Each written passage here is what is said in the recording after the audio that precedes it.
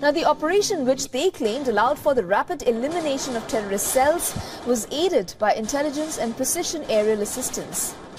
The Israeli official stated a Palestinian gunman was shot and wounded, and in fact he shot and wounded 2 security officers before he was killed in the West Bank. The Shin Bet security agency said the 2 security officers were on patrol near an intersection south of Jerusalem when they were attacked on Tuesday. As per the Israeli officials, the security officers returned fire and killed the assailant. Now, violence has surged in the West Bank since Hamas's October 7th attack triggered Israel's war in Gaza.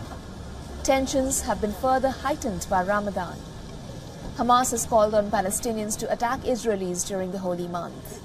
Last week, a Gaza-born Palestinian who lived in southern Israel killed a soldier at a busy roadside coffee shop. In fact, over 60,000 residents living in Israeli towns and communities bordering Lebanon have fled after almost 6 months of fighting with Hezbollah. As per a non-profit group documenting the conflict in Israel's north, many of them have evacuated to safer areas in central Israel, leaving their communities deserted. In the ongoing conflict, when it marks the worst hostilities between Hezbollah and Israel since they fought a war in the year 2006, commonly known in Lebanon as the July War. Meanwhile, the Israeli Prime Minister Benjamin Netanyahu spurned a plea from Joe Biden to call off a planned ground assault on Rafah.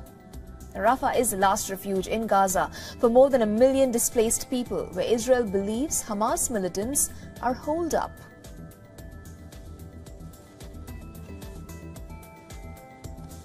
Meanwhile, Republican presidential candidate Donald Trump reiterated that the United States would only help protect NATO allies from a future attack by Russia if its European members spent more on defense. Now, the U.S. armed forces form the core of the alliance's military power.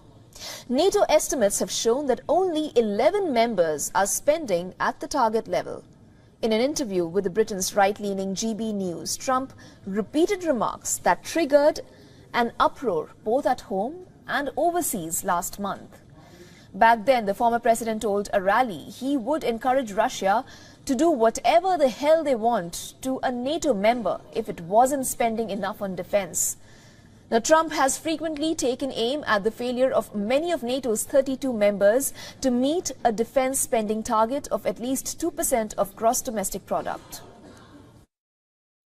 The United States should pay its fair share, not everybody else's fair share. No, fair enough. I believe the United States was paying 90% of NATO, the cost of NATO. It could be 100%. Yep. It was the most unfair thing. If they play fair, if they start to play fair, America's there. Yes, 100%, 100%. Thank you. The US president had blasted comments about NATO by Trump last month, calling the remarks dangerous and un-American. Donald Trump and Joe Biden swept up more delegates in Tuesday's primary elections as they set their sights on a rematch in November. Trump and Biden's first victories came in Ohio, where there is also a heated Senate race brewing up, and in Illinois and Kansas. The former president also won the Republican primary in Florida, where the Democrats are not holding a primary. Trump has drawn outrage from the White House, Democrats and leaders of the Jewish groups for saying Jewish Americans who vote for Democrats hate their religion and Israel. In fact, in an interview with his former advisor Sebastian Gorka, the former president stated the Democrat Party hates Israel. Trump said, and I'm quoting here, "Any Jewish person that votes for Democrats hates their religion. They hate everything about Israel and they should be ashamed of themselves." Groups including the Anti-Defamation League, the American Jewish Committee and the Jewish Democratic Council of America condemned Trump's remarks. Now, asked to comment on Trump's remarks, the White House said, "There is no justification for spreading toxic, false stereotypes that threaten fellow citizens."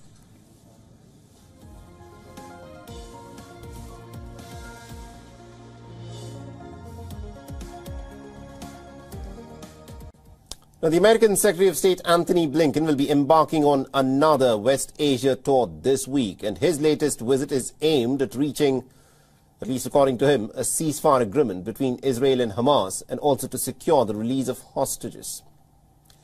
Anthony Blinken has said that he'll meet with the senior leaders in Saudi Arabia and Egypt and will discuss the right architecture for lasting regional peace. Now, the top American diplomat, who is currently on a visit to the Philippines, talked about the dire need of the humanitarian catastrophe that has been wreaked in the Gaza Strip by the Israelis with the help of American weapons. He said, and I quote, "It is absolutely incumbent upon Israel to prioritize assistance for those in desperate need." Listen in.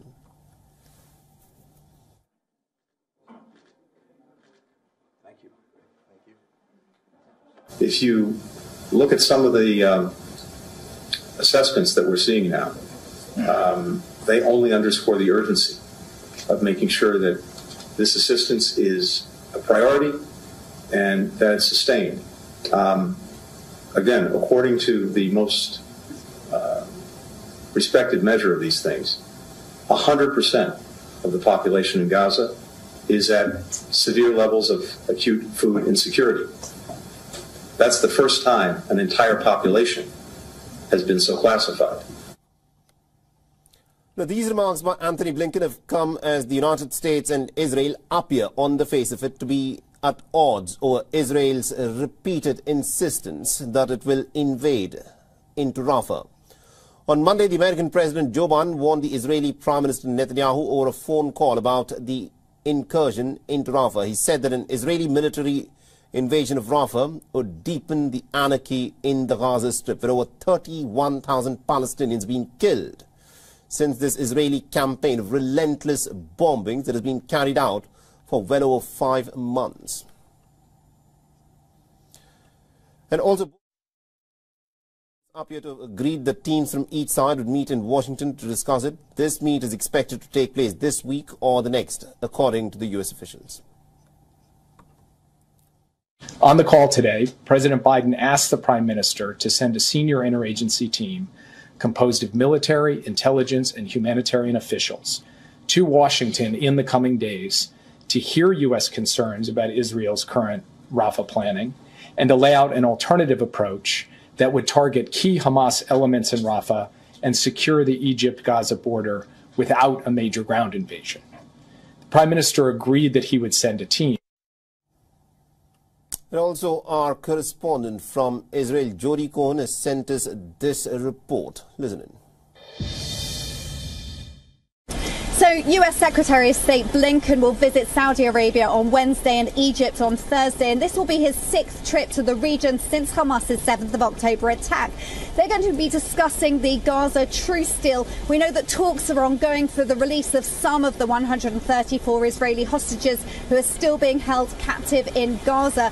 National Security Advisor Jake Sullivan has said that Hamas has added new conditions which Israel has said they can't accept.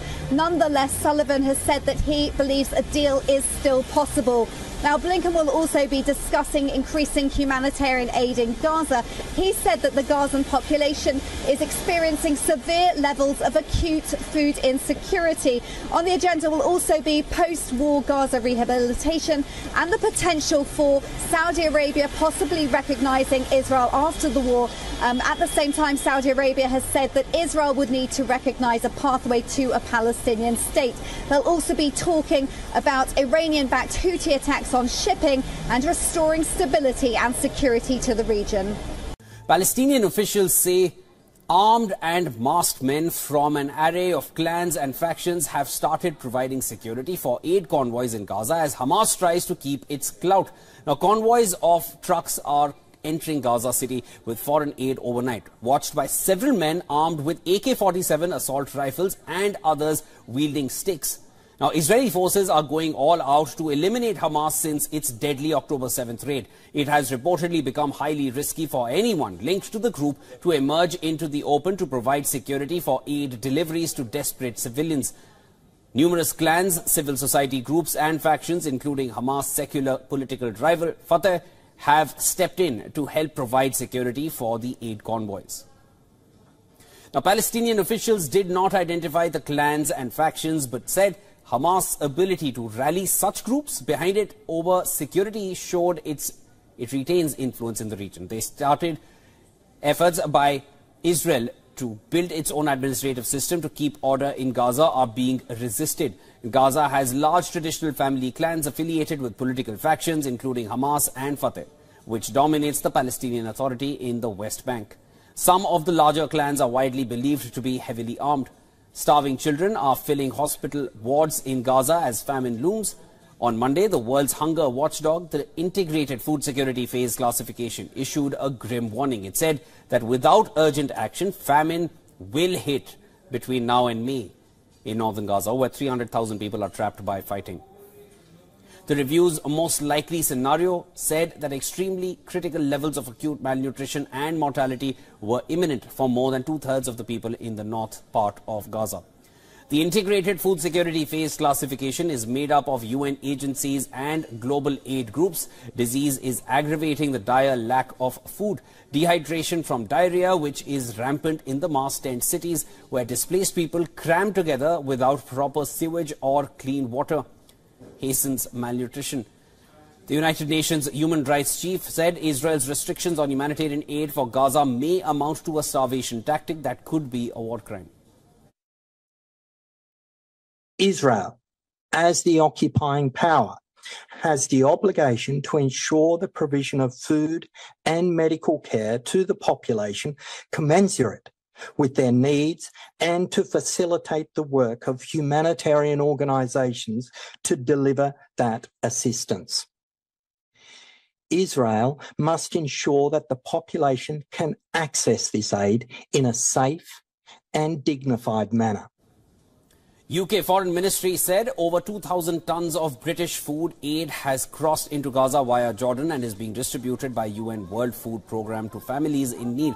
A US-based charity said a consignment of almost 200 tons of food aid had reached starving people in northern Gaza on Tuesday. It reached a week after being dispatched via a maritime route from the Cypriot port of Larnaca.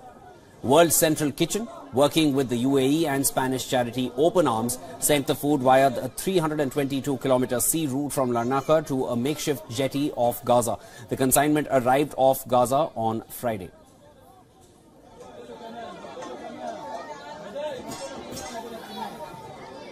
And well, Israel is sending a team of officials to the United States to discuss its planned offensive in Rafah, which the US has called a mistake, and has sought to persuade Israel to not follow through with. Israel has for weeks now stalled aid into Gaza, bringing the enclave to the brink of famine.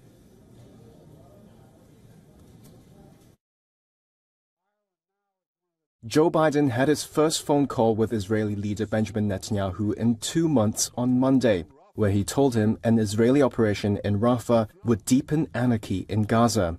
Tensions have risen between Israel and the US, its top ally, over Netanyahu's handling of the war in Gaza. US National Security Advisor Jake Sullivan said later that Biden told Netanyahu Israel needed a coherent strategy rather than to smash its way into the war-torn enclave. A major ground operation there would be a mistake. It would lead to more innocent civilian deaths, worsen the already dire humanitarian crisis, deepen the anarchy in Gaza, and further isolate Israel internationally. On Sunday, Netanyahu had reaffirmed his pledge to push into Rafah in Gaza's southern tip, where more than half of the territory's 2.3 million residents have been sheltering to escape fighting farther north. However, after Biden's call, the White House said Israel agreed to send teams to Washington to discuss the way forward, and would not proceed with a Rafah operation before the talks happened this week or the next. Meanwhile, Israel claims it killed 20 militants in a deadly clash at Al-Shifa hospital in Gaza City early Monday. In video from Israeli forces, Israeli soldiers could be seen firing their weapons and moving into the compound. Gunshots and explosions were heard in eyewitness footage of the raid, which Israel says also resulted in the death of a top Hamas operative. Israel says more than 200 terrorist suspects were apprehended in Al-Shifa. And our correspondent Jody Cohen sent us this report on Israel's next moves. So as a storm is brewing in Israel, a political storm appears to be brewing as well. Prime Minister Netanyahu has implied that US criticism of Israel could be coming from local US electoral considerations. US National Security Advisor Jake Sullivan has responded, suggesting that Israel weighs into US politics more than the other way round, but said it's not a question of public statements, it's a question of policy. Now, President Biden has said he's against an Israeli ground operation in Rafah because of concerns for civilians and aid. Now, it's interesting because US war expert John Spencer has said that the 31,000 Gazan civilian figure includes Hamas fighters and suggested that the ratio of combatant to civilian deaths is better than in military history. On aid, Israel has said that UN agency UNRWA has not been distributing aid effectively because many of UNRWA employees are also Hamas operatives, and Hamas has been stealing most of the aid. Now, Biden has also said that Israel has the right to go after Hamas terrorists in Rafah in other ways. Netanyahu has said that Israel would evacuate civilians before any ground operation, but would first send a delegation to Washington to discuss these other ways with the Biden administration. We start with some big news coming in from West Asia, where less than a day after holding talks with President Joe Biden, Israeli Prime Minister Benjamin Netanyahu has said the IDF will launch a ground incursion into Rafah, citing this as the only way to completely destroy Hamas. We have an argument with the Americans about the need to enter Rafah, not about the need to eliminate Hamas. The need to enter Rafah. We see no way to eliminate Hamas militarily without destroying these remaining battalions. We are determined to do it.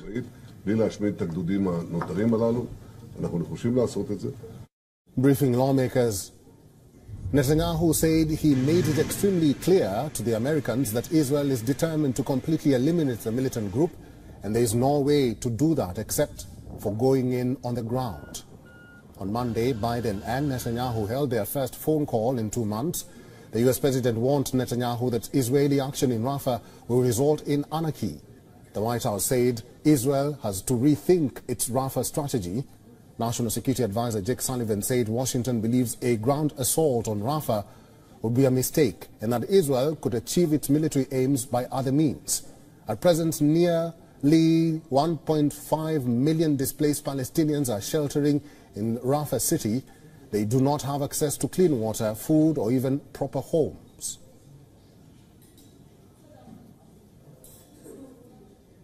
All right, let's start you off with the ongoing crisis in the Middle East, where U.S. Secretary of State Anthony Blinken is calling on Israel to prioritize the protection of civilians in its war against Hamas. The top American diplomat warned that all of Gaza is facing severe food insecurity as he implored Israel to provide more assistance to what he called a horrific humanitarian situation for the women, for children, for men. Our next report tells you more.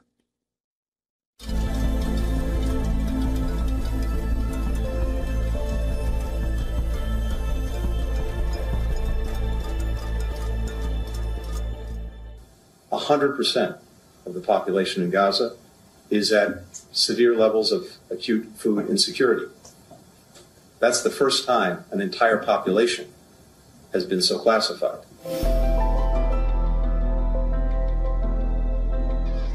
For days upon days, weeks after weeks, world leaders have been raising an alarm about the rapidly worsening situation in Gaza.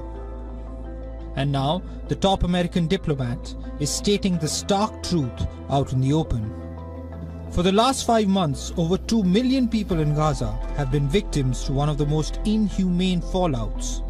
The deadly and horrific attack by the Hamas on the one hand, followed by the ferocious response by Israel on the other. Millions of innocent lives are caught in the middle of a macabre war. There is no food, there are no medical supplies, and no permanent shelter over their heads. The Gaza crisis is worsening every passing day. Regional and global powers are trying to send humanitarian aid, but the meager supplies are nowhere enough. A UN-backed report on March 18th said the aid cannot sustain a population weeks away from famine. As per the Integrated Food Security Phase Classification, a famine can hit Gaza anytime between now and May. more than half of all Palestinians in Gaza, 1.1 million people, have completely exhausted their food supplies and are facing catastrophic hunger, according to the reports. Palestinians in Gaza are enduring horrifying levels of hunger and suffering. This is an entirely man-made disaster, and the report makes clear that it can be halted.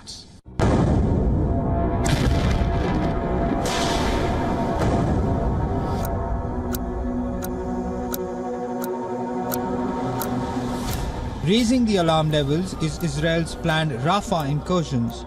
The Netanyahu cabinet cleared the plans for a ground invasion in the cramped tent city where over 1 million displaced Palestinians are living. The Rafah threat was the top matter of the discussion between US President Joe Biden and Israeli Prime Minister Benjamin Netanyahu. On Monday, Biden held his first phone call with Netanyahu in 2 months. He told him an Israeli operation in Rafah will deepen anarchy in Gaza. Tensions have risen between Israel and the US, its top ally, over Netanyahu's handling of the war in Gaza. However, after Biden's call, the White House said Israel has agreed to send teams to Washington to discuss the way forward. It also said Israel will not proceed with the Rafah operation before the talks take place this week or the next. Bureau Report, WION World is One.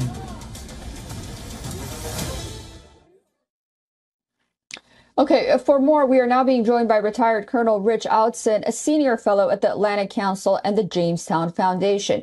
He's joining us live from Washington, D.C. Rich, great to see you again. The question many are asking is, will Benjamin Netanyahu change his stance? Will U.S. pressure work to stop or alter the Rafah operations? I think not stop, but yes, alter. The problem is that when we talk of Rafah, there's actually two separate problems. One is the massive camp for displaced people and civilians, many of whom are suffering from material want and need and hunger. And this is part of the demand of Washington, is that the Israeli operation can't just focus on destroying the military forces in and under Rafah. 4 battalions of Hamas fighters that are still there, roughly 3,000 people by most estimates. But for this over 1 million person population, what plans are in place to ensure that they are moved out of harm's way, that there are not civilian casualties? What is the comprehensive plan for relief after the operation? These are the kind of details that would constitute an important alteration that Washington is demanding. But the other part of the problem is under Rafah, and that is the fact that of all the tunnels and all the military infrastructure underground in Gaza, the thickest and the densest spot is in fact in Rafah. This is where most of the smuggling to and from Egypt has happened for decades now. So that is a tough nut to crack. So when Washington says go in small, do precise strikes, only counterterrorism, only high value targets, Israel says if we do that, we're just leaving the problem in place. Anthony Blinken said that 100% of Gazans face famine. Can the U.S. ensure more aid into Gaza? And if so, how? Well, there's a couple of ways that could be done. And one of them is started on a very small scale, sort of maritime deliveries coming from Cyprus. So aid goes to Cyprus, is inspected by security officials, then brought to an area where by boats. And I think there's an idea for a pier to be built over time that can be expanded. But to be honest, for the level of hunger and need in Gaza, that maritime option is probably not enough. There needs to be an opening, especially for northern Gaza, of either Karni or one of the other crossings there, so that massive trucks can come in. There is some aid still coming in from the south. The problem is that Hamas is instrumentalizing it and distributing it and using this aid to cement its hold on the people. But the truth is, yes, the U.S. can and should be pressuring Israel and providing resources for both more land crossings of goods and to speed up this maritime option. Yeah, well, we do know that Israel plans to send a delegation to Washington very soon. We'll be keeping an eye on that as well. Rich, thank you so much for joining us on WION. I look forward to speaking to you again very soon. A story we are tracking up top of the show. Now, Israel's military says it has killed dozens of militants in its ongoing raid at the biggest hospital in the Gaza Strip. The military said on Tuesday that forces also arrested around 300 suspects. It was not possible to confirm whether those killed were combatants. Now, the Israeli forces released footage showing what they say are weapons found at Gaza's Al-Shifa hospital. In the video, an Israeli soldier can be seen uncovering a Kalashnikov rifle and a rocket-propelled grenade launcher.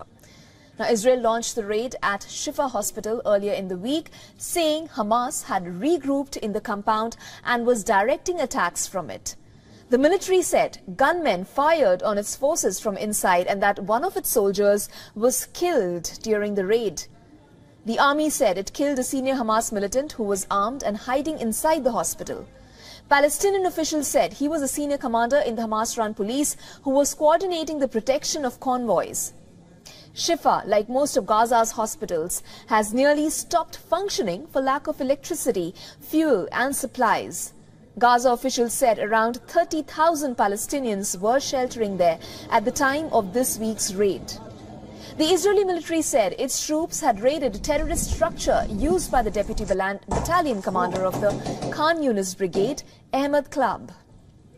They claimed to have discovered large amounts of weapons inside. Now, the operation, which they claimed allowed for the rapid elimination of terrorist cells, was aided by intelligence and precision aerial assistance. The Israeli officials stated a Palestinian gunman was shot and wounded, and in fact he shot and wounded 2 security officers before he was killed in the West Bank. The Shin Bet security agency said the 2 security officers were on patrol near an intersection south of Jerusalem when they were attacked on Tuesday. As per the Israeli officials, the security officers returned fire and killed the assailant. Now, violence has surged in the West Bank since Hamas's October 7th attack triggered Israel's war in Gaza. Tensions have been further heightened by Ramadan. Hamas has called on Palestinians to attack Israelis during the holy month. Last week, a Gaza-born Palestinian who lived in southern Israel killed a soldier at a busy roadside coffee shop. In fact, over 60,000 residents living in Israeli towns and communities bordering Lebanon have fled after almost 6 months of fighting with Hezbollah. As per a non-profit group documenting the conflict in Israel's north, many of them have evacuated to safer areas in central Israel, leaving their communities deserted. In the ongoing conflict, when it marks the worst hostilities between Hezbollah and Israel since they fought a war in the year 2006, commonly known in Lebanon as the July War. Meanwhile, the Israeli Prime Minister Benjamin Netanyahu spurned a plea from Joe Biden to call off a planned ground assault on Rafah. Rafah is the last refuge in Gaza for more than 1 million displaced people, where Israel believes Hamas militants are holed up.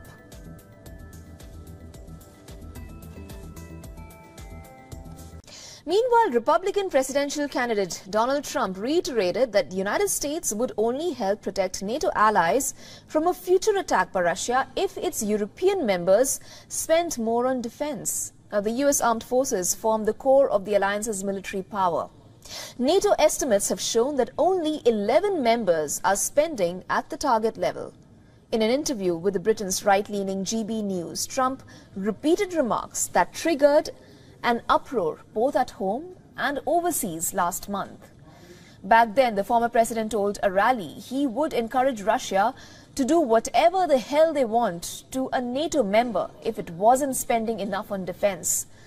Now, Trump has frequently taken aim at the failure of many of NATO's 32 members to meet a defense spending target of at least 2% of gross domestic product.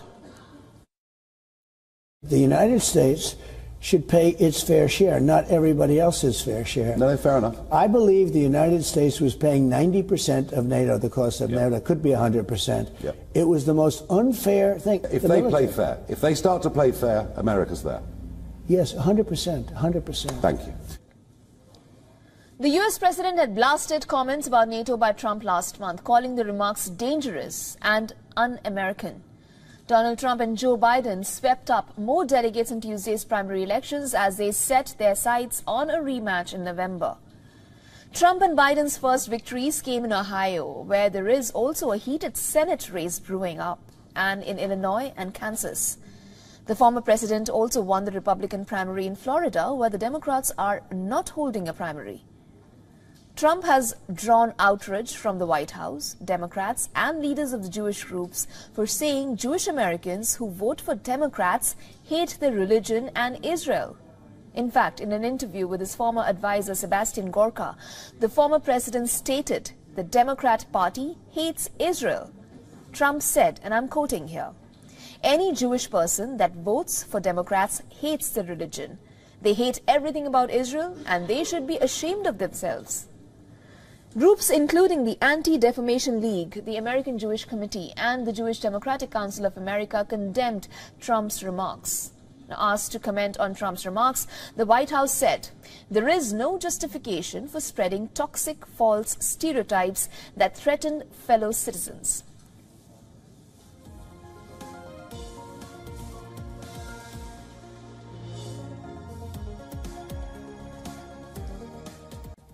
Now, the American Secretary of State Antony Blinken will be embarking on another West Asia tour this week, and his latest visit is aimed at reaching, at least according to him, a ceasefire agreement between Israel and Hamas, and also to secure the release of hostages.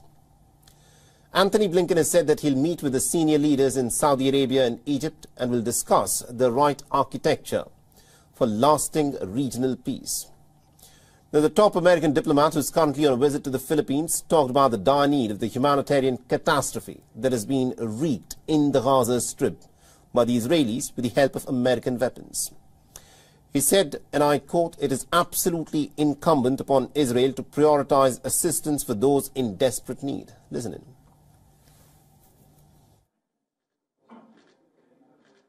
Thank you.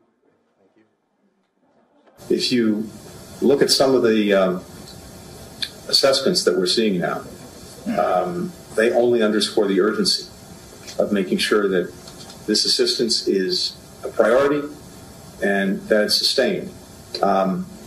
Again, according to the most respected measure of these things, 100% of the population in Gaza is at severe levels of acute food insecurity.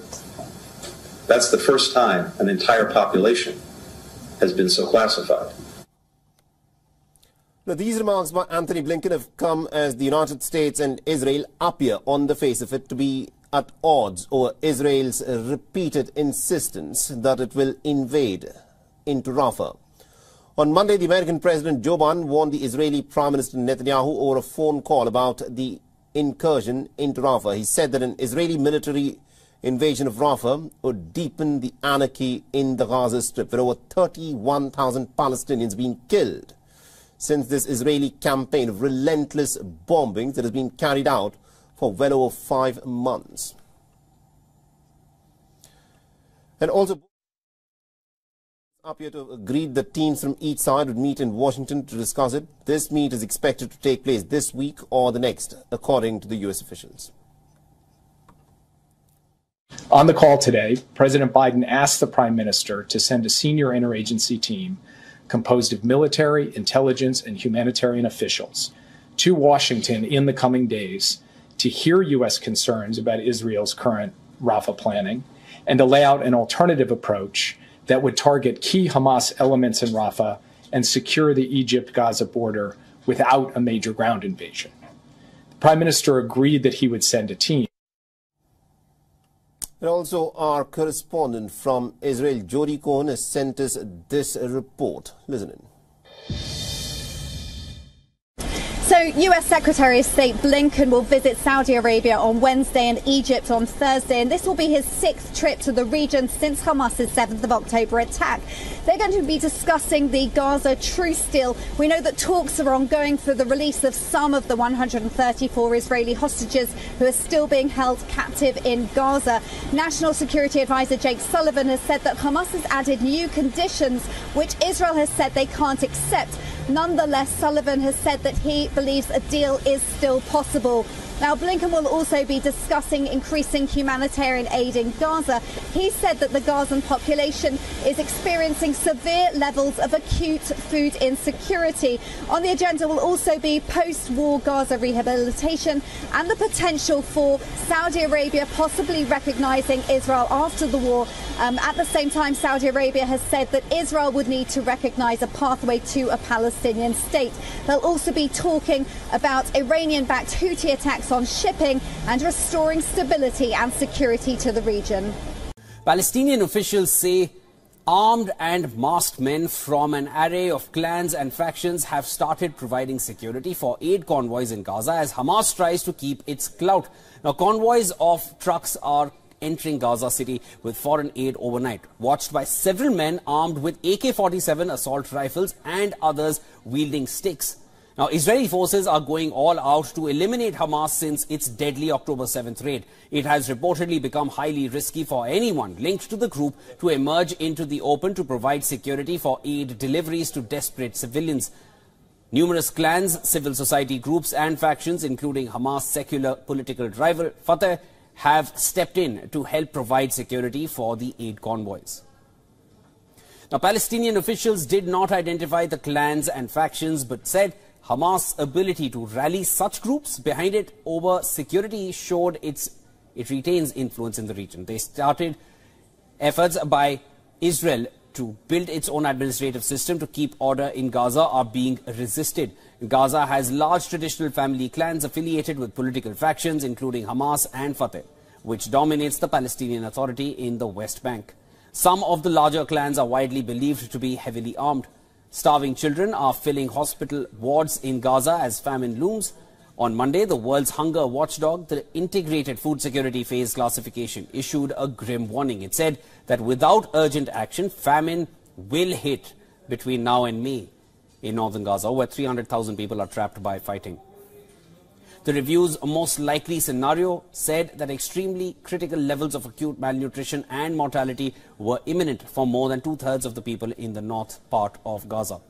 The Integrated Food Security Phase Classification is made up of UN agencies and global aid groups. Disease is aggravating the dire lack of food. Dehydration from diarrhea, which is rampant in the mass tent cities, where displaced people cram together without proper sewage or clean water, hastens malnutrition. The United Nations Human Rights Chief said Israel's restrictions on humanitarian aid for Gaza may amount to a starvation tactic that could be a war crime. Israel, as the occupying power, has the obligation to ensure the provision of food and medical care to the population commensurate with their needs and to facilitate the work of humanitarian organisations to deliver that assistance. Israel must ensure that the population can access this aid in a safe and dignified manner. UK Foreign Ministry said over 2,000 tons of British food aid has crossed into Gaza via Jordan and is being distributed by UN World Food Programme to families in need. A US-based charity said a consignment of almost 200 tons of food aid had reached starving people in northern Gaza on Tuesday. It reached a week after being dispatched via a maritime route from the Cypriot port of Larnaca. World Central Kitchen, working with the UAE and Spanish charity Open Arms, sent the food via the 322-kilometer sea route from Larnaca to a makeshift jetty off Gaza. The consignment arrived off Gaza on Friday.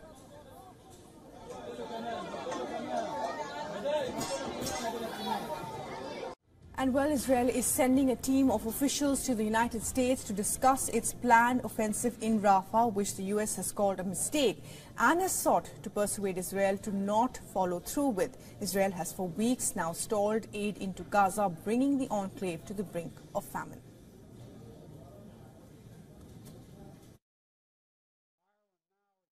Joe Biden had his first phone call with Israeli leader Benjamin Netanyahu in 2 months on Monday, where he told him an Israeli operation in Rafah would deepen anarchy in Gaza. Tensions have risen between Israel and the US, its top ally, over Netanyahu's handling of the war in Gaza. US National Security Advisor Jake Sullivan said later that Biden told Netanyahu Israel needed a coherent strategy rather than to smash its way into the war-torn enclave. A major ground operation there would be a mistake. It would lead to more innocent civilian deaths, worsen the already dire humanitarian crisis, deepen the anarchy in Gaza, and further isolate Israel internationally. On Sunday, Netanyahu had reaffirmed his pledge to push into Rafah in Gaza's southern tip, where more than half of the territory's 2.3 million residents have been sheltering to escape fighting farther north. However, after Biden's call, the White House said Israel agreed to send teams to Washington to discuss the way forward and would not proceed with a Rafah operation before the talks happened this week or the next.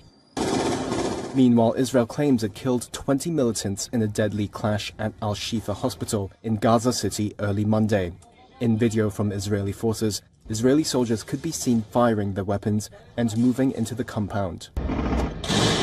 Gunshots and explosions were heard in eyewitness footage of the raid, which Israel says also resulted in the death of a top Hamas operative.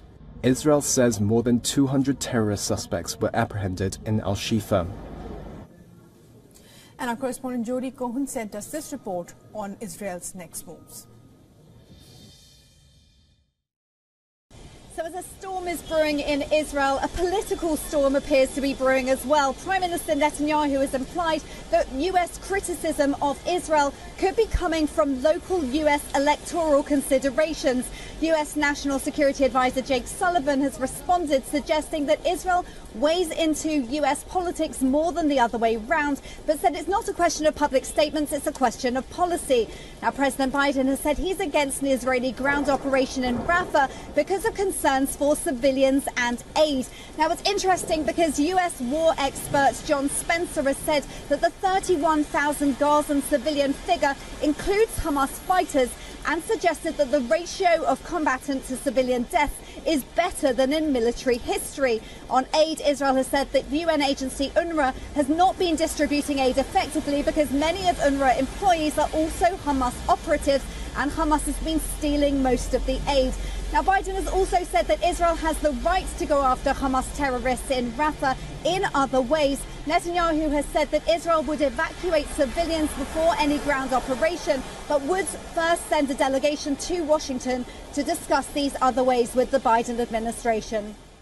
We start with some big news coming in from West Asia, where less than a day after holding talks with President Joe Biden, Israeli Prime Minister Benjamin Netanyahu has said the IDF will launch a ground incursion into Rafah, citing this as the only way to completely destroy Hamas. We have an argument with the Americans about the need to enter Rafah, not about the need to eliminate Hamas.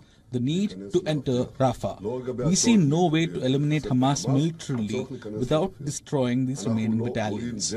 We are determined to do it.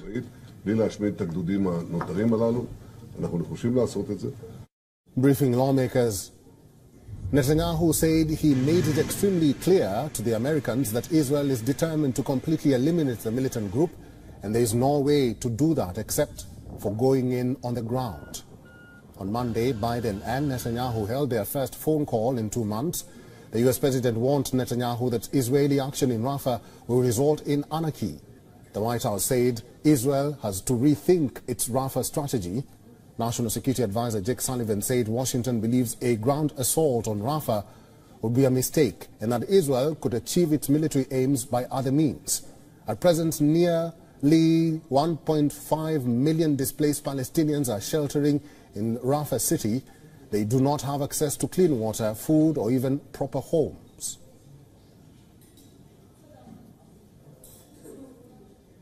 All right, let's start you off with the ongoing crisis in the Middle East, where U.S. Secretary of State Antony Blinken is calling on Israel to prioritize the protection of civilians in its war against Hamas.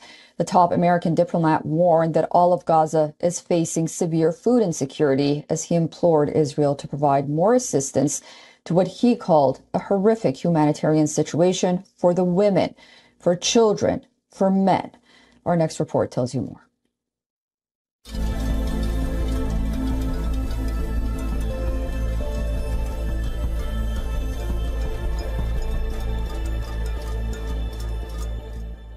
100% of the population in Gaza is at severe levels of acute food insecurity.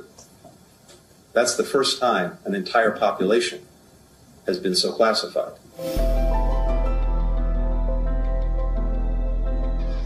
For days upon days, weeks after weeks, world leaders have been raising an alarm about the rapidly worsening situation in Gaza. And now, the top American diplomat is stating the stark truth out in the open. For the last 5 months, over 2 million people in Gaza have been victims to one of the most inhumane fallouts. The deadly and horrific attack by the Hamas on the one hand, followed by the ferocious response by Israel on the other. Millions of innocent lives are caught in the middle of a macabre war. There is no food, there are no medical supplies, and no permanent shelter over their heads. The Gaza crisis is worsening every passing day.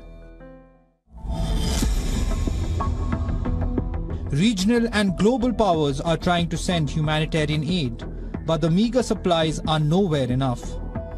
A UN-backed report on March 18th said the aid cannot sustain a population weeks away from famine. As per the Integrated Food Security Phase Classification, a famine can hit Gaza anytime between now and May.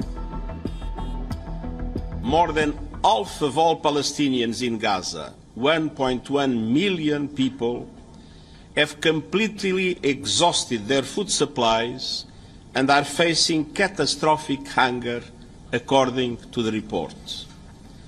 Palestinians in Gaza are enduring horrifying levels of hunger and suffering. This is an entirely man-made disaster, and the report makes clear that it can be halted.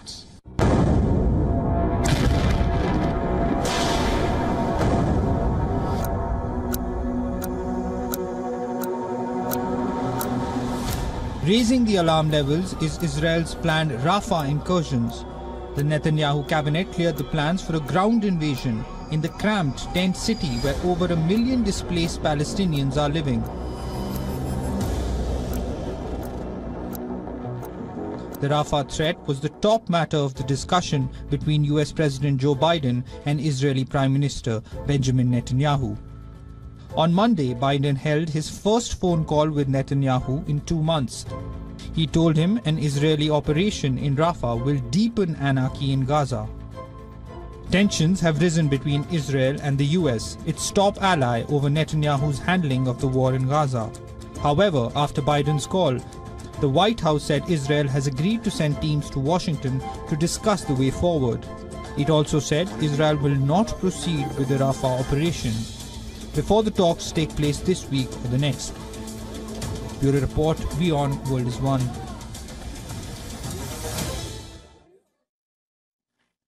Okay, for more, we are now being joined by retired Colonel Rich Outson, a senior fellow at the Atlantic Council and the Jamestown Foundation. He's joining us live from Washington, D.C. Rich, great to see you again. The question many are asking is, will Benjamin Netanyahu change his stance?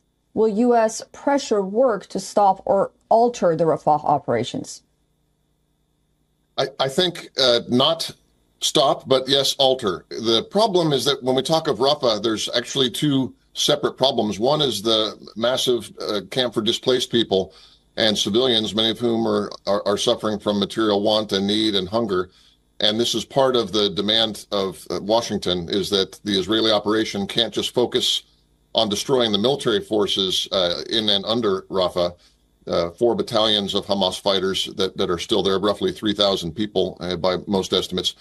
But for this over 1 million person population, what plans are in place to ensure that they are moved out of harm's way, that there are not civilian casualties? What is the comprehensive plan for relief after the operation? These are the kind of details that would constitute an important alteration that Washington is demanding. But the other part of the problem is under Rafah, and that is the fact that of all the tunnels and all the military infrastructure underground in Gaza, the thickest and the densest spot is in fact in Rafah. This is where most of the smuggling to and from Egypt has happened for decades now. So that is a tough nut to crack. So when Washington says go in small, do precise strikes, only counterterrorism, only high value targets, Israel says if we do that, we're just leaving the problem in place.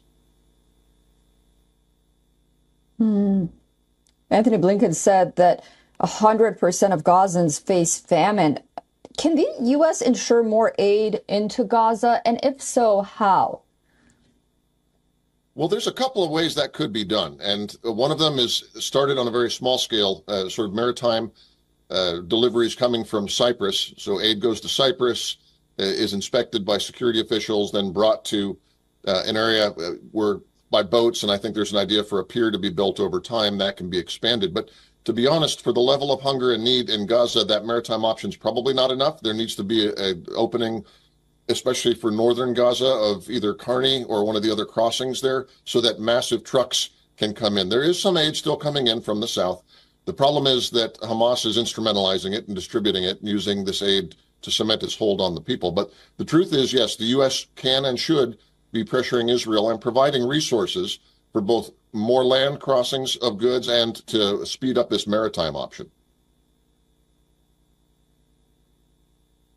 Yeah, well, we do know that Israel plans to send a delegation to Washington very soon. We'll be keeping an eye on that as well.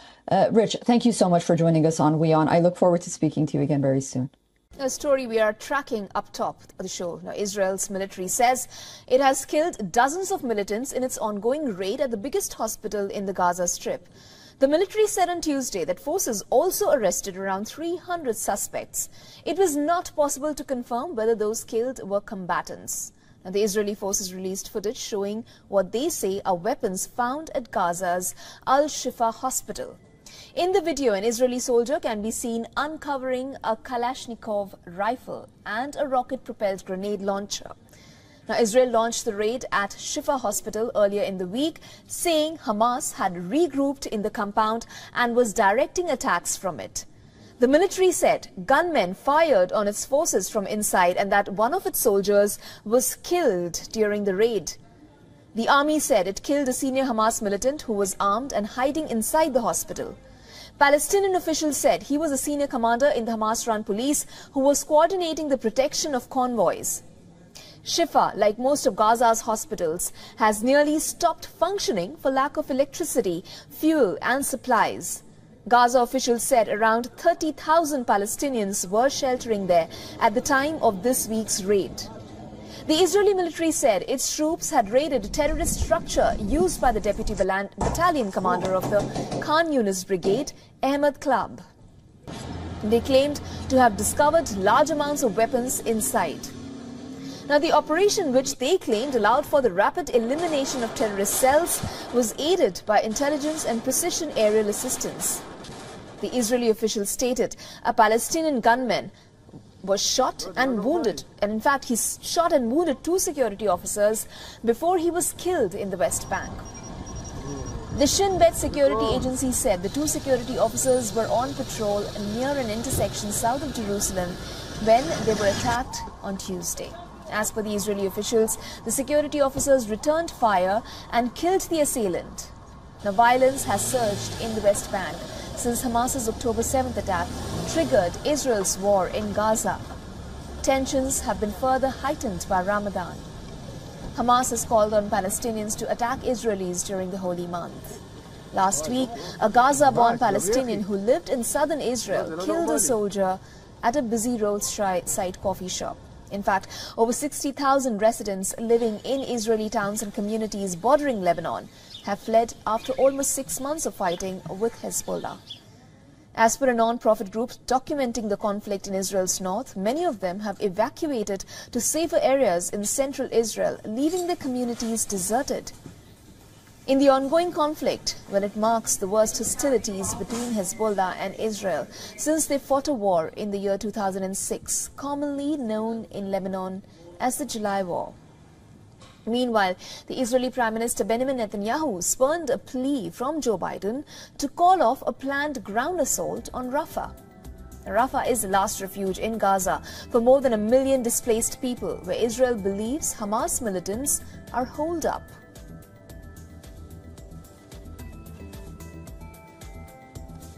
Meanwhile, Republican presidential candidate Donald Trump reiterated that the United States would only help protect NATO allies from a future attack by Russia if its European members spent more on defense. Now, the U.S. armed forces form the core of the alliance's military power. NATO estimates have shown that only 11 members are spending at the target level. In an interview with Britain's right-leaning GB News, Trump repeated remarks that triggered an uproar both at home and overseas last month. Back then, the former president told a rally he would encourage Russia to do whatever the hell they want to a NATO member if it wasn't spending enough on defense. Now, Trump has frequently taken aim at the failure of many of NATO's 32 members to meet a defense spending target of at least 2% of gross domestic product. The United States should pay its fair share, not everybody else's fair share. No, fair enough. I believe the United States was paying 90% of NATO, the cost of NATO. It could be 100%. It was the most unfair thing. If they play fair, if they start to play fair, America's there. Yes, 100%, 100%. Thank you. The US president had blasted comments about NATO by Trump last month, calling the remarks dangerous and un-American. Donald Trump and Joe Biden swept up more delegates in Tuesday's primary elections as they set their sights on a rematch in November. Trump and Biden's first victories came in Ohio, where there is also a heated Senate race brewing up, and in Illinois and Kansas. The former president also won the Republican primary in Florida, where the Democrats are not holding a primary. Trump has drawn outrage from the White House, Democrats and leaders of the Jewish groups for saying Jewish Americans who vote for Democrats hate their religion and Israel. In fact, in an interview with his former advisor Sebastian Gorka, the former president stated the Democrat Party hates Israel. Trump said, and I'm quoting here, "Any Jewish person that votes for Democrats hates their religion. They hate everything about Israel and they should be ashamed of themselves." Groups including the Anti-Defamation League, the American Jewish Committee and the Jewish Democratic Council of America condemned Trump's remarks. Now, asked to comment on Trump's remarks, the White House said, "There is no justification for spreading toxic, false stereotypes that threaten fellow citizens."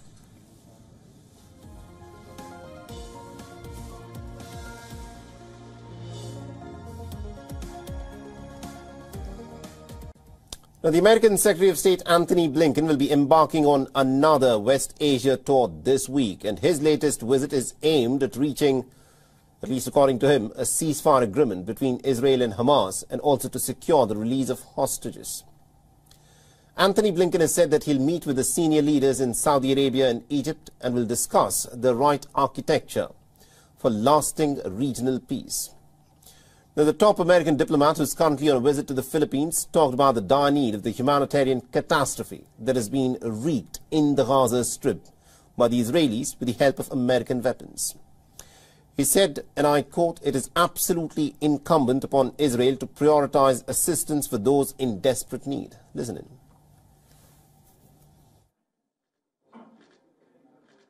Thank you. If you look at some of the assessments that we're seeing now, they only underscore the urgency of making sure that this assistance is a priority and that it's sustained. Again, according to the most respected measure of these things, 100% of the population in Gaza is at severe levels of acute food insecurity. That's the first time an entire population has been so classified.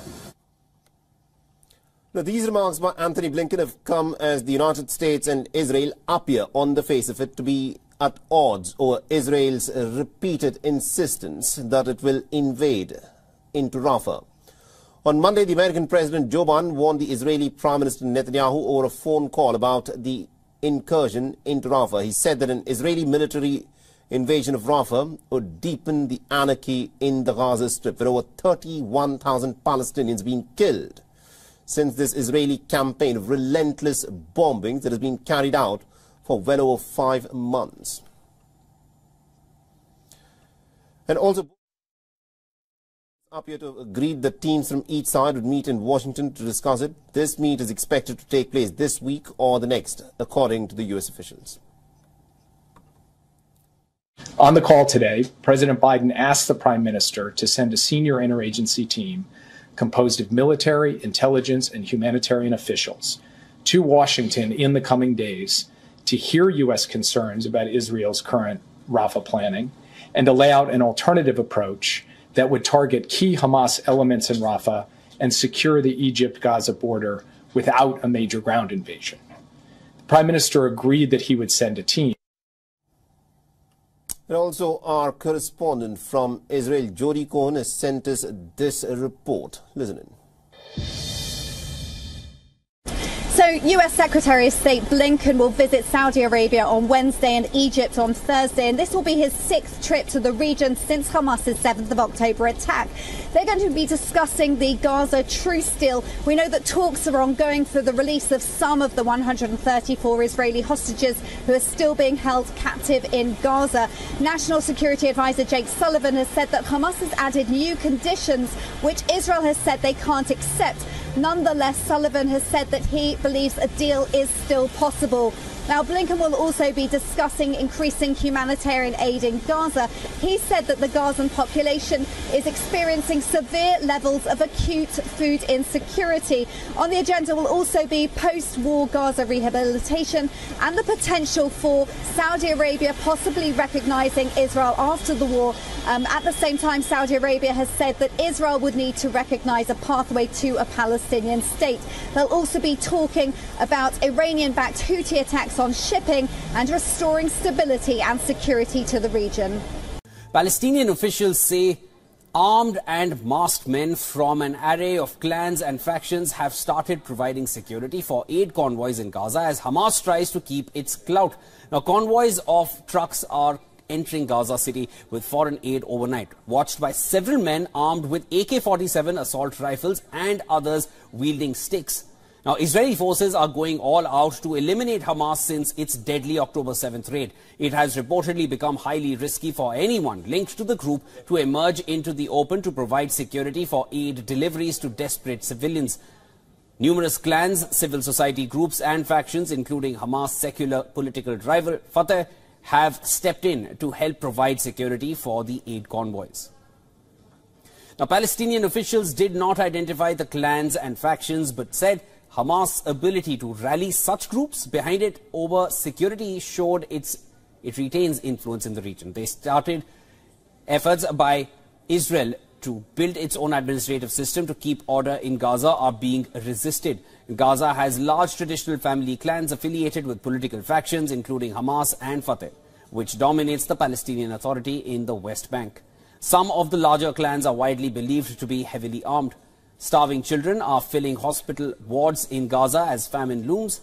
On Monday, the world's hunger watchdog, the Integrated Food Security Phase Classification, issued a grim warning. It said that without urgent action, famine will hit between now and May in northern Gaza, where 300,000 people are trapped by fighting. The review's most likely scenario said that extremely critical levels of acute malnutrition and mortality were imminent for more than 2/3 of the people in the north part of Gaza. The Integrated Food Security Phase Classification is made up of UN agencies and global aid groups. Disease is aggravating the dire lack of food. Dehydration from diarrhea, which is rampant in the mass tent cities where displaced people cram together without proper sewage or clean water, hastens malnutrition. The United Nations Human Rights Chief said Israel's restrictions on humanitarian aid for Gaza may amount to a starvation tactic that could be a war crime. Israel, as the occupying power, has the obligation to ensure the provision of food and medical care to the population commensurate with their needs and to facilitate the work of humanitarian organisations to deliver that assistance. Israel must ensure that the population can access this aid in a safe and dignified manner. UK Foreign Ministry said over 2,000 tons of British food aid has crossed into Gaza via Jordan and is being distributed by UN World Food Programme to families in need. A US-based charity said a consignment of almost 200 tons of food aid had reached starving people in northern Gaza on Tuesday. It reached a week after being dispatched via a maritime route from the Cypriot port of Larnaca. World Central Kitchen, working with the UAE and Spanish charity Open Arms, sent the food via the 322-kilometer sea route from Larnaca to a makeshift jetty off Gaza. The consignment arrived off Gaza on Friday.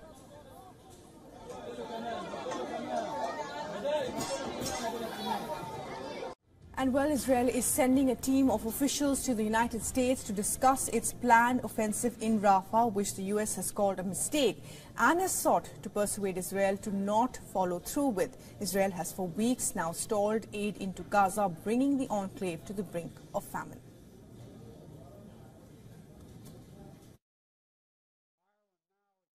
Joe Biden had his first phone call with Israeli leader Benjamin Netanyahu in 2 months on Monday, where he told him an Israeli operation in Rafah would deepen anarchy in Gaza.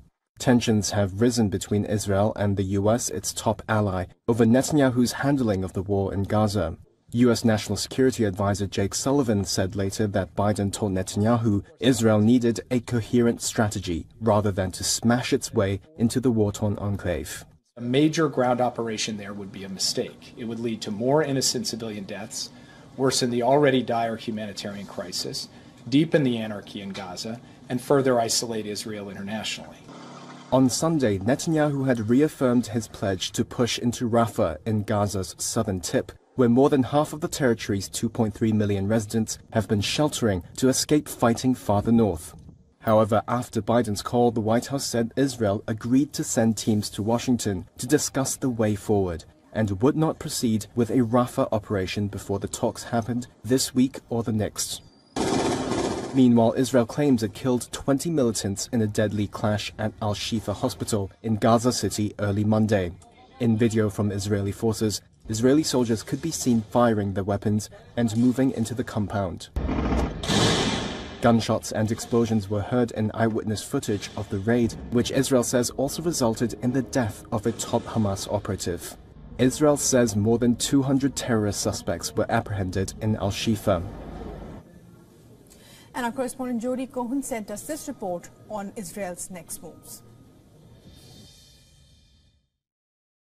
So as a storm is brewing in Israel, a political storm appears to be brewing as well. Prime Minister Netanyahu has implied that US criticism of Israel could be coming from local US electoral considerations. US National Security Advisor Jake Sullivan has responded, suggesting that Israel weighs into US politics more than the other way round, but said it's not a question of public statements, it's a question of policy. Now, President Biden has said he's against an Israeli ground operation in Rafah because of concerns for civilians and aid. Now, it's interesting because US war expert John Spencer has said that the 31,000 Gazan civilian figure includes Hamas fighters, and suggested that the ratio of combatant to civilian deaths is better than in military history. On aid, Israel has said that the UN agency UNRWA has not been distributing aid effectively because many of UNRWA employees are also Hamas operatives, and Hamas has been stealing most of the aid. Now, Biden has also said that Israel has the right to go after Hamas terrorists in Rafah in other ways. Netanyahu has said that Israel would evacuate civilians before any ground operation, but would first send a delegation to Washington to discuss these other ways with the Biden administration. We start with some big news coming in from West Asia, where less than a day after holding talks with President Joe Biden, Israeli Prime Minister Benjamin Netanyahu has said the IDF will launch a ground incursion into Rafah, citing this as the only way to completely destroy Hamas. We have an argument with the Americans about the need to enter Rafah, not about the need to eliminate Hamas. The need to enter Rafah. We see no way to eliminate Hamas militarily without destroying these remaining battalions. We are determined to do it.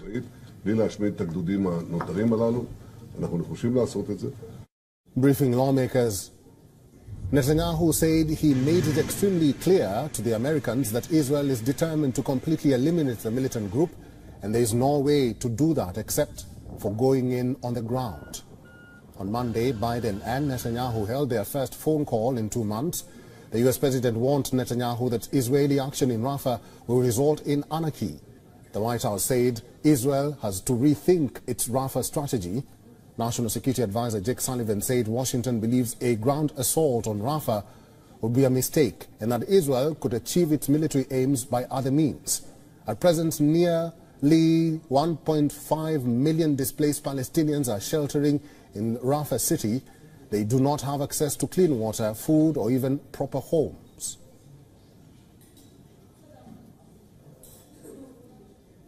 All right, let's start you off with the ongoing crisis in the Middle East, where U.S. Secretary of State Anthony Blinken is calling on Israel to prioritize the protection of civilians in its war against Hamas. The top American diplomat warned that all of Gaza is facing severe food insecurity as he implored Israel to provide more assistance to what he called a horrific humanitarian situation for the women, for children, for men. Our next report tells you more.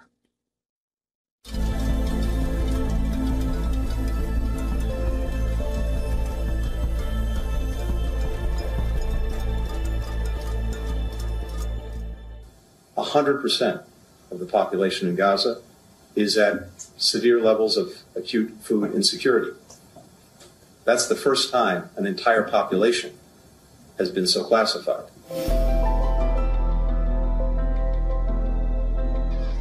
For days upon days, weeks after weeks, world leaders have been raising an alarm about the rapidly worsening situation in Gaza. And now, the top American diplomat is stating the stark truth out in the open. For the last 5 months, over 2 million people in Gaza have been victims to one of the most inhumane fallouts. The deadly and horrific attack by the Hamas on the one hand, followed by the ferocious response by Israel on the other. Millions of innocent lives are caught in the middle of a macabre war. There is no food, there are no medical supplies, and no permanent shelter over their heads. The Gaza crisis is worsening every passing day. Regional and global powers are trying to send humanitarian aid, but the meager supplies are nowhere enough. A UN-backed report on March 18th said the aid cannot sustain a population weeks away from famine. As per the Integrated Food Security Phase Classification, a famine can hit Gaza anytime between now and May. More than half of all Palestinians in Gaza, 1.1 million people, have completely exhausted their food supplies and are facing catastrophic hunger, according to the reports. Palestinians in Gaza are enduring horrifying levels of hunger and suffering. This is an entirely man-made disaster, and the report makes clear that it can be halted.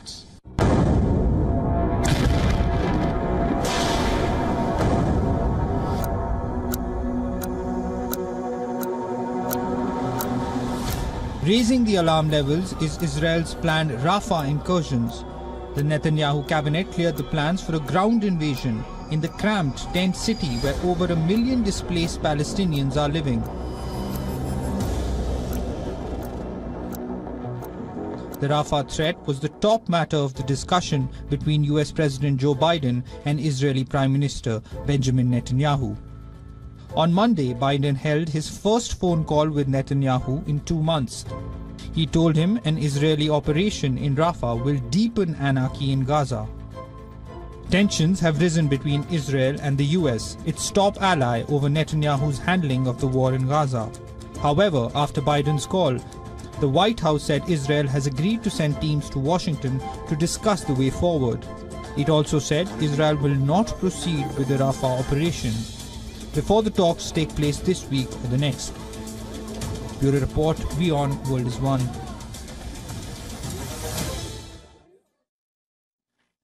Okay, for more, we are now being joined by retired Colonel Rich Outson, a senior fellow at the Atlantic Council and the Jamestown Foundation. He's joining us live from Washington, D.C. Rich, great to see you again. The question many are asking is, will Benjamin Netanyahu change his stance? Will U.S. pressure work to stop or alter the Rafah operations?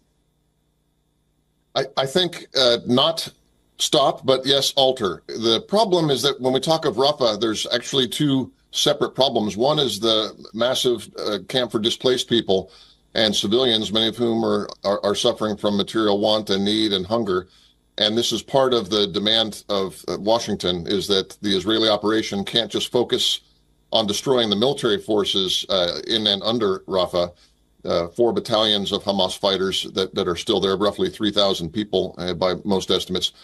But for this over 1 million person population, What plans are in place to ensure that they are moved out of harm's way, that there are not civilian casualties? What is the comprehensive plan for relief after the operation? These are the kind of details that would constitute an important alteration that Washington is demanding. But the other part of the problem is under Rafah, and that is the fact that of all the tunnels and all the military infrastructure underground in Gaza, the thickest and the densest spot is in fact in Rafah. This is where most of the smuggling to and from Egypt has happened for decades now. So that is a tough nut to crack. So when Washington says go in small, do precise strikes, only counterterrorism, only high-value targets, Israel says if we do that, we're just leaving the problem in place. Anthony Blinken said that 100% of Gazans face famine. Can the U.S. ensure more aid into Gaza? And if so, how?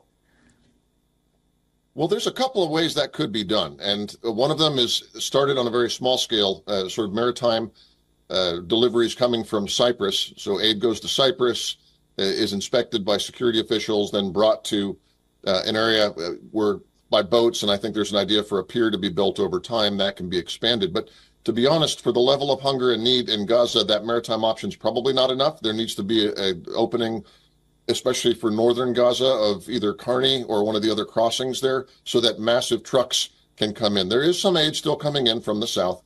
The problem is that Hamas is instrumentalizing it and distributing it, using this aid to cement its hold on the people. But the truth is, yes, the U.S. can and should be pressuring Israel and providing resources for both more land crossings of goods and to speed up this maritime option. Yeah, well, we do know that Israel plans to send a delegation to Washington very soon. We'll be keeping an eye on that as well. Rich, thank you so much for joining us on WION. I look forward to speaking to you again very soon. A story we are tracking up top of the show. Now, Israel's military says it has killed dozens of militants in its ongoing raid at the biggest hospital in the Gaza Strip. The military said on Tuesday that forces also arrested around 300 suspects. It was not possible to confirm whether those killed were combatants. Now, the Israeli forces released footage showing what they say are weapons found at Gaza's Al-Shifa hospital. In the video, an Israeli soldier can be seen uncovering a Kalashnikov rifle and a rocket-propelled grenade launcher. Now, Israel launched the raid at Shifa hospital earlier in the week, saying Hamas had regrouped in the compound and was directing attacks from it. The military said gunmen fired on its forces from inside and that one of its soldiers was killed during the raid. The army said it killed a senior Hamas militant who was armed and hiding inside the hospital. Palestinian officials said he was a senior commander in the Hamas-run police who was coordinating the protection of convoys. Shifa, like most of Gaza's hospitals, has nearly stopped functioning for lack of electricity, fuel and supplies. Gaza officials said around 30,000 Palestinians were sheltering there at the time of this week's raid. The Israeli military said its troops had raided a terrorist structure used by the deputy battalion commander of the Khan Yunis brigade, Ahmed Klab. They claimed to have discovered large amounts of weapons inside. Now, the operation, which they claimed allowed for the rapid elimination of terrorist cells, was aided by intelligence and precision aerial assistance. The Israeli official stated a Palestinian gunman was shot and wounded, and in fact he shot and wounded 2 security officers before he was killed in the West Bank. The Shin Bet security agency said the 2 security officers were on patrol near an intersection south of Jerusalem when they were attacked on Tuesday. As per the Israeli officials, the security officers returned fire and killed the assailant. Now, violence has surged in the West Bank since Hamas's October 7th attack triggered Israel's war in Gaza. Tensions have been further heightened by Ramadan. Hamas has called on Palestinians to attack Israelis during the holy month. Last week, a Gaza-born Palestinian who lived in southern Israel killed a soldier at a busy roadside coffee shop. In fact, over 60,000 residents living in Israeli towns and communities bordering Lebanon have fled after almost 6 months of fighting with Hezbollah. As per a non-profit group documenting the conflict in Israel's north, many of them have evacuated to safer areas in central Israel, leaving their communities deserted. In the ongoing conflict, when it marks the worst hostilities between Hezbollah and Israel since they fought a war in the year 2006, commonly known in Lebanon as the July War. Meanwhile, the Israeli Prime Minister Benjamin Netanyahu spurned a plea from Joe Biden to call off a planned ground assault on Rafah. Rafah is the last refuge in Gaza for more than 1 million displaced people, where Israel believes Hamas militants are holed up.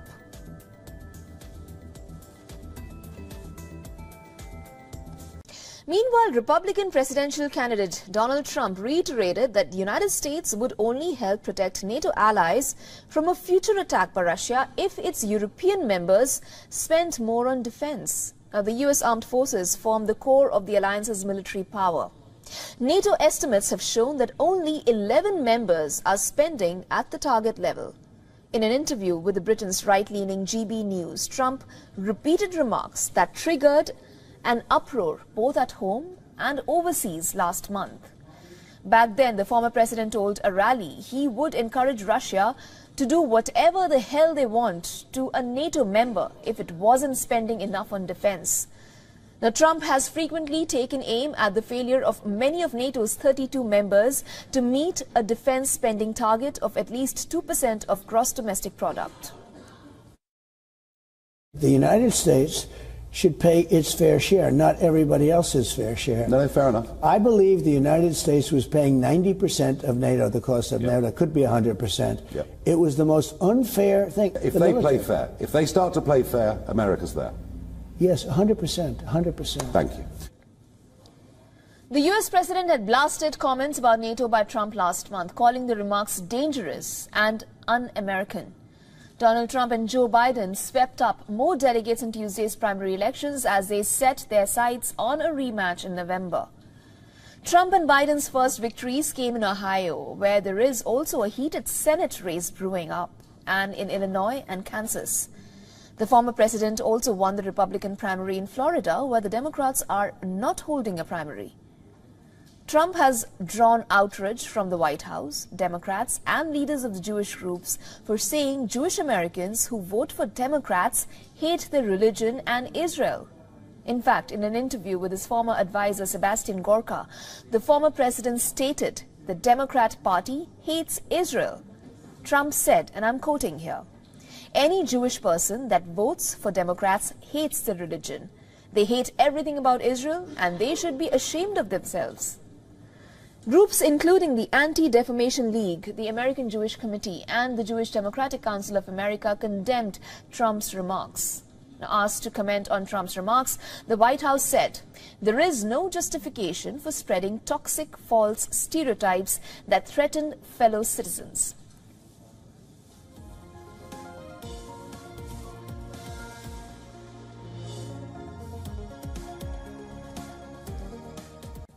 Now, the American Secretary of State Anthony Blinken will be embarking on another West Asia tour this week, and his latest visit is aimed at reaching, at least according to him, a ceasefire agreement between Israel and Hamas, and also to secure the release of hostages.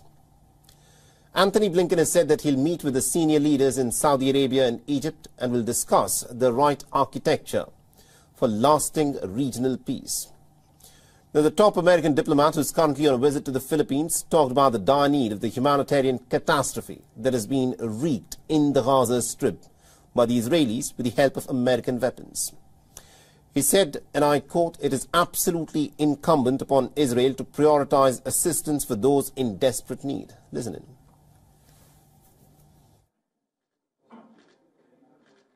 Thank you.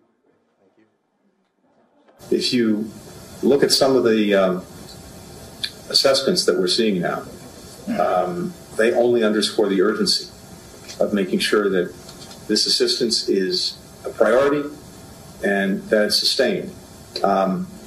Again, according to the most respected measure of these things, 100% of the population in Gaza is at severe levels of acute food insecurity.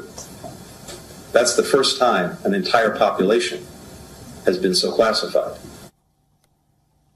Now, these remarks by Anthony Blinken have come as the United States and Israel appear on the face of it to be at odds over Israel's repeated insistence that it will invade into Rafah. On Monday, the American President Joe Biden warned the Israeli Prime Minister Netanyahu over a phone call about the incursion into Rafah. He said that an Israeli military invasion of Rafah would deepen the anarchy in the Gaza Strip, with over 31,000 Palestinians being killed since this Israeli campaign of relentless bombings that has been carried out for well over 5 months. And also appear to have agreed that teams from each side would meet in Washington to discuss it. This meet is expected to take place this week or the next, according to the U.S. officials. On the call today, President Biden asked the Prime Minister to send a senior interagency team composed of military, intelligence, and humanitarian officials to Washington in the coming days to hear U.S. concerns about Israel's current Rafah planning and to lay out an alternative approach that would target key Hamas elements in Rafah and secure the Egypt-Gaza border without a major ground invasion. The Prime Minister agreed that he would send a team. And also, our correspondent from Israel, Jody Cohen, has sent us this report. Listen in. So, US Secretary of State Blinken will visit Saudi Arabia on Wednesday and Egypt on Thursday, and this will be his 6th trip to the region since Hamas's 7th of October attack. They're going to be discussing the Gaza truce deal. We know that talks are ongoing for the release of some of the 134 Israeli hostages who are still being held captive in Gaza. National Security Advisor Jake Sullivan has said that Hamas has added new conditions which Israel has said they can't accept. Nonetheless, Sullivan has said that he believes a deal is still possible. Now, Blinken will also be discussing increasing humanitarian aid in Gaza. He said that the Gazan population is experiencing severe levels of acute food insecurity. On the agenda will also be post-war Gaza rehabilitation and the potential for Saudi Arabia possibly recognizing Israel after the war. At the same time, Saudi Arabia has said that Israel would need to recognize a pathway to a Palestinian state. They'll also be talking about Iranian-backed Houthi attacks on shipping and restoring stability and security to the region. Palestinian officials say armed and masked men from an array of clans and factions have started providing security for aid convoys in Gaza as Hamas tries to keep its clout. Now, convoys of trucks are entering Gaza City with foreign aid overnight, watched by several men armed with AK-47 assault rifles and others wielding sticks. Now, Israeli forces are going all out to eliminate Hamas since its deadly October 7th raid. It has reportedly become highly risky for anyone linked to the group to emerge into the open to provide security for aid deliveries to desperate civilians. Numerous clans, civil society groups and factions, including Hamas' secular political rival Fatah, have stepped in to help provide security for the aid convoys. Now, Palestinian officials did not identify the clans and factions, but said Hamas' ability to rally such groups behind it over security showed it retains influence in the region. They started efforts by Israel to build its own administrative system to keep order in Gaza are being resisted. Gaza has large traditional family clans affiliated with political factions, including Hamas and Fatah, which dominates the Palestinian Authority in the West Bank. Some of the larger clans are widely believed to be heavily armed. Starving children are filling hospital wards in Gaza as famine looms. On Monday, the world's hunger watchdog, the Integrated Food Security Phase Classification, issued a grim warning. It said that without urgent action, famine will hit between now and May in northern Gaza, where 300,000 people are trapped by fighting. The review's most likely scenario said that extremely critical levels of acute malnutrition and mortality were imminent for more than 2/3 of the people in the north part of Gaza. The Integrated Food Security Phase Classification is made up of UN agencies and global aid groups. Disease is aggravating the dire lack of food. Dehydration from diarrhea, which is rampant in the mass tent cities, where displaced people cram together without proper sewage or clean water, hastens malnutrition. The United Nations Human Rights Chief said Israel's restrictions on humanitarian aid for Gaza may amount to a starvation tactic that could be a war crime. Israel, as the occupying power, has the obligation to ensure the provision of food and medical care to the population commensurate with their needs and to facilitate the work of humanitarian organisations to deliver that assistance. Israel must ensure that the population can access this aid in a safe and dignified manner. UK Foreign Ministry said over 2,000 tons of British food aid has crossed into Gaza via Jordan and is being distributed by UN World Food Programme to families in need. A US-based charity said a consignment of almost 200 tons of food aid had reached starving people in northern Gaza on Tuesday. It reached a week after being dispatched via a maritime route from the Cypriot port of Larnaca. World Central Kitchen, working with the UAE and Spanish charity Open Arms, sent the food via the 322-kilometer sea route from Larnaca to a makeshift jetty off Gaza. The consignment arrived off Gaza on Friday.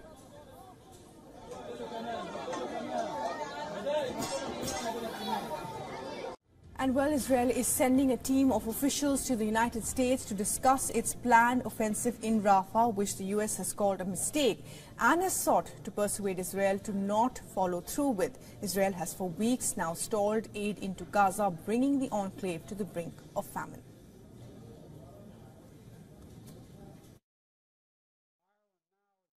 Joe Biden had his first phone call with Israeli leader Benjamin Netanyahu in 2 months on Monday, where he told him an Israeli operation in Rafah would deepen anarchy in Gaza.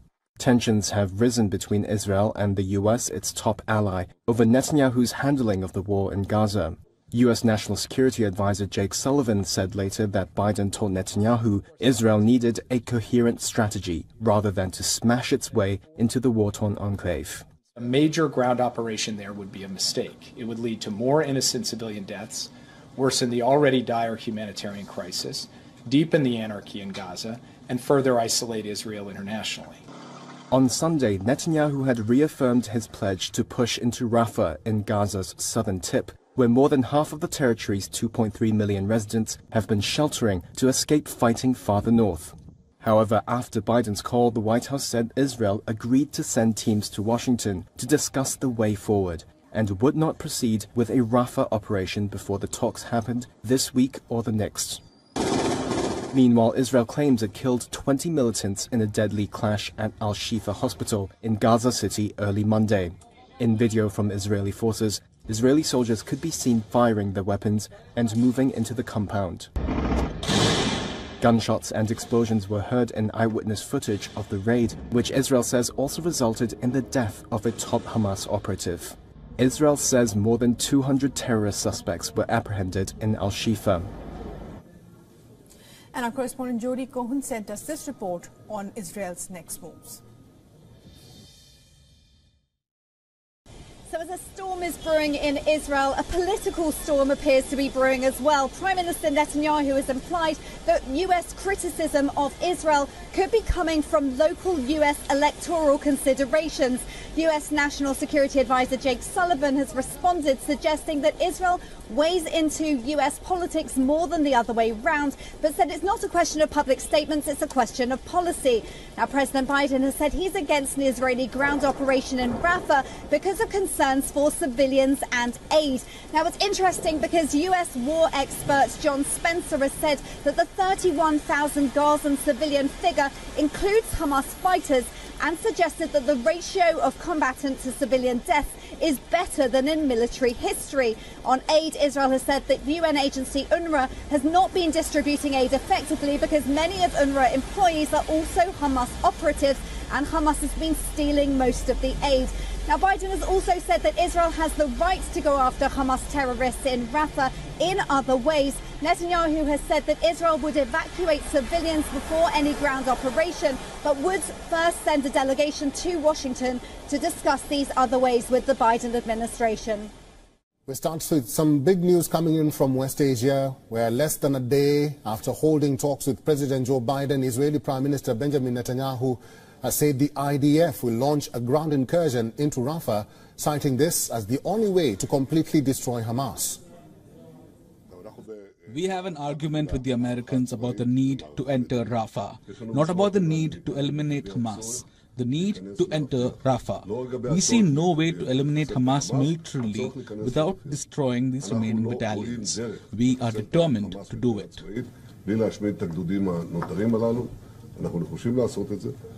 Briefing lawmakers, Netanyahu said he made it extremely clear to the Americans that Israel is determined to completely eliminate the militant group, and there is no way to do that except for going in on the ground.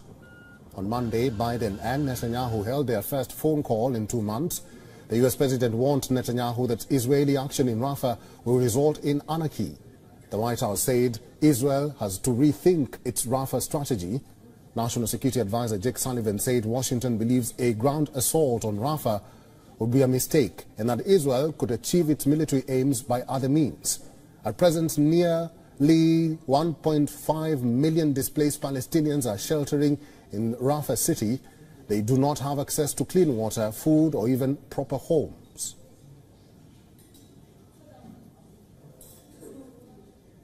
All right, let's start you off with the ongoing crisis in the Middle East, where U.S. Secretary of State Anthony Blinken is calling on Israel to prioritize the protection of civilians in its war against Hamas. The top American diplomat warned that all of Gaza is facing severe food insecurity as he implored Israel to provide more assistance to what he called a horrific humanitarian situation for the women, for children, for men. Our next report tells you more.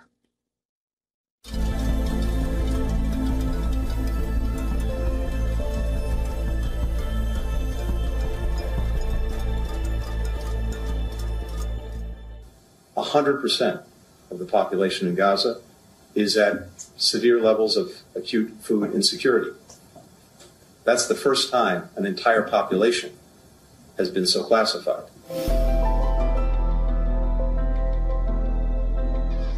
For days upon days, weeks after weeks, world leaders have been raising an alarm about the rapidly worsening situation in Gaza. And now, the top American diplomat is stating the stark truth out in the open. For the last 5 months, over 2 million people in Gaza have been victims to one of the most inhumane fallouts. The deadly and horrific attack by the Hamas on the one hand, followed by the ferocious response by Israel on the other. Millions of innocent lives are caught in the middle of a macabre war. There is no food, there are no medical supplies, and no permanent shelter over their heads. The Gaza crisis is worsening every passing day. Regional and global powers are trying to send humanitarian aid, but the meager supplies are nowhere enough. A UN-backed report on March 18 said the aid cannot sustain a population weeks away from famine. As per the Integrated Food Security Phase Classification, a famine can hit Gaza anytime between now and May. More than half of all Palestinians in Gaza, 1.1 million people, have completely exhausted their food supplies and are facing catastrophic hunger, according to the reports. Palestinians in Gaza are enduring horrifying levels of hunger and suffering. This is an entirely man-made disaster, and the report makes clear that it can be halted.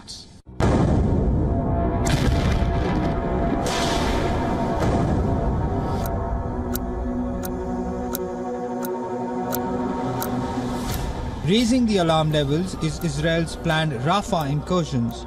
The Netanyahu cabinet cleared the plans for a ground invasion in the cramped tent city where over 1 million displaced Palestinians are living. The Rafah threat was the top matter of the discussion between US President Joe Biden and Israeli Prime Minister Benjamin Netanyahu. On Monday, Biden held his first phone call with Netanyahu in 2 months. He told him an Israeli operation in Rafah will deepen anarchy in Gaza. Tensions have risen between Israel and the US, its top ally, over Netanyahu's handling of the war in Gaza. However, after Biden's call, the White House said Israel has agreed to send teams to Washington to discuss the way forward. It also said Israel will not proceed with the Rafah operation before the talks take place this week or the next. Bureau Report, WION World is One.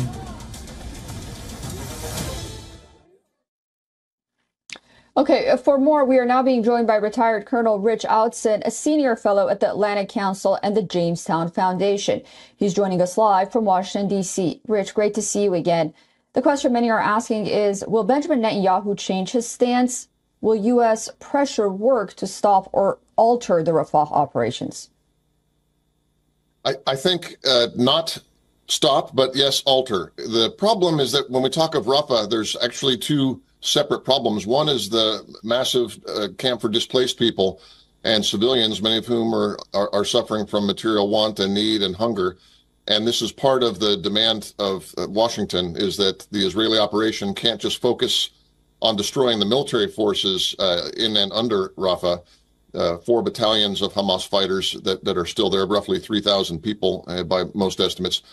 But for this over 1 million person population, what plans are in place to ensure that they are moved out of harm's way, that there are not civilian casualties?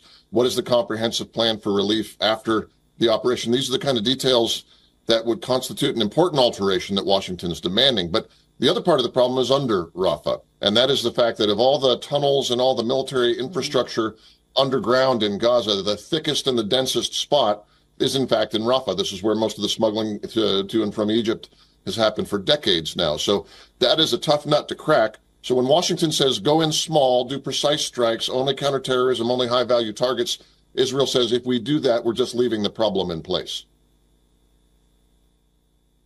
Anthony Blinken said that 100% of Gazans face famine. Can the U.S. ensure more aid into Gaza? And if so, how?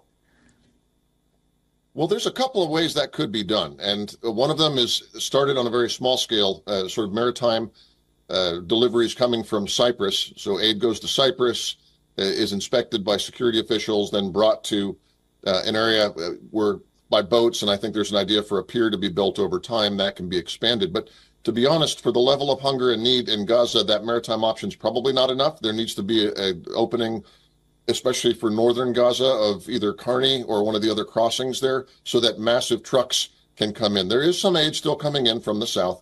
The problem is that Hamas is instrumentalizing it and distributing it, using this aid to cement its hold on the people. But the truth is, yes, the U.S. can and should be pressuring Israel and providing resources for both more land crossings of goods and to speed up this maritime option. Yeah, well, we do know that Israel plans to send a delegation to Washington very soon. We'll be keeping an eye on that as well. Rich, thank you so much for joining us on WION. I look forward to speaking to you again very soon. A story we are tracking up top of the show. Now, Israel's military says it has killed dozens of militants in its ongoing raid at the biggest hospital in the Gaza Strip. The military said on Tuesday that forces also arrested around 300 suspects. It was not possible to confirm whether those killed were combatants. Now, the Israeli forces released footage showing what they say are weapons found at Gaza's Al-Shifa hospital. In the video, an Israeli soldier can be seen uncovering a Kalashnikov rifle and a rocket-propelled grenade launcher. Now, Israel launched the raid at Shifa hospital earlier in the week, saying Hamas had regrouped in the compound and was directing attacks from it. The military said gunmen fired on its forces from inside and that one of its soldiers was killed during the raid. The army said it killed a senior Hamas militant who was armed and hiding inside the hospital. Palestinian officials said he was a senior commander in the Hamas-run police who was coordinating the protection of convoys. Shifa, like most of Gaza's hospitals, has nearly stopped functioning for lack of electricity, fuel and supplies. Gaza officials said around 30,000 Palestinians were sheltering there at the time of this week's raid. The Israeli military said its troops had raided a terrorist structure used by the deputy battalion commander of the Khan Yunis brigade, Ahmed Klab. They claimed to have discovered large amounts of weapons inside. Now, the operation, which they claimed allowed for the rapid elimination of terrorist cells, was aided by intelligence and precision aerial assistance. The Israeli official stated a Palestinian gunman was shot and wounded, and in fact he shot and wounded 2 security officers before he was killed in the West Bank. The Shin Bet security agency said the two security officers were on patrol near an intersection south of Jerusalem when they were attacked on Tuesday. As per the Israeli officials, the security officers returned fire and killed the assailant. Now, violence has surged in the West Bank since Hamas's October 7th attack triggered Israel's war in Gaza. Tensions have been further heightened by Ramadan. Hamas has called on Palestinians to attack Israelis during the holy month. Last week, a Gaza-born Palestinian who lived in southern Israel killed a soldier at a busy roadside coffee shop. In fact, over 60,000 residents living in Israeli towns and communities bordering Lebanon have fled after almost 6 months of fighting with Hezbollah.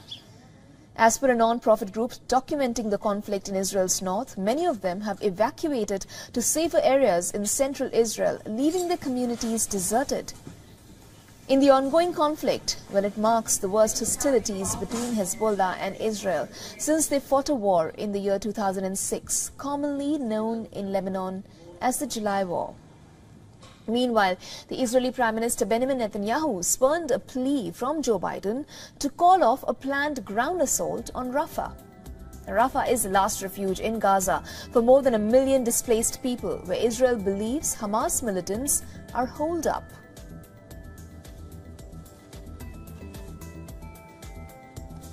Meanwhile, Republican presidential candidate Donald Trump reiterated that the United States would only help protect NATO allies from a future attack by Russia if its European members spent more on defense. Now, the U.S. armed forces form the core of the alliance's military power. NATO estimates have shown that only 11 members are spending at the target level. In an interview with the Britain's right-leaning GB News, Trump repeated remarks that triggered an uproar both at home and overseas last month.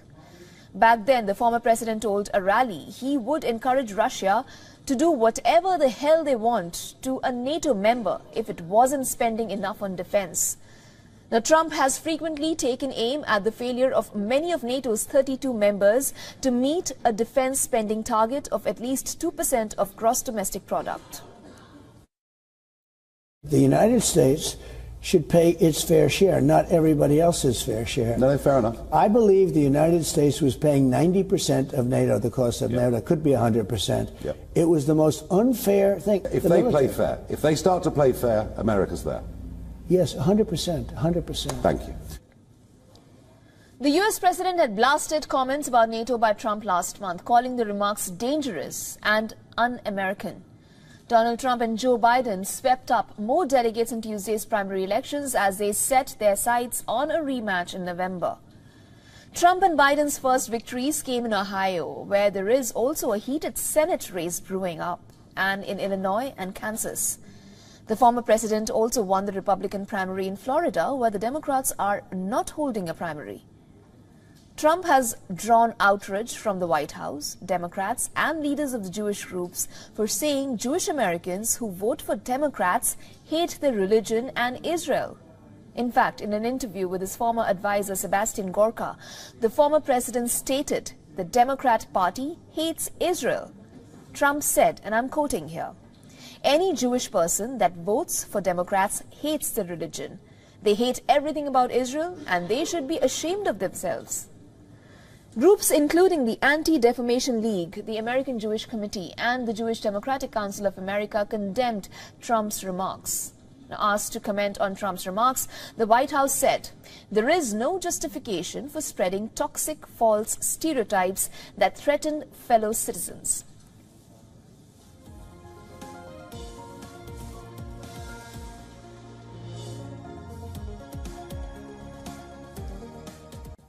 Now, the American Secretary of State Anthony Blinken will be embarking on another West Asia tour this week, and his latest visit is aimed at reaching, at least according to him, a ceasefire agreement between Israel and Hamas, and also to secure the release of hostages.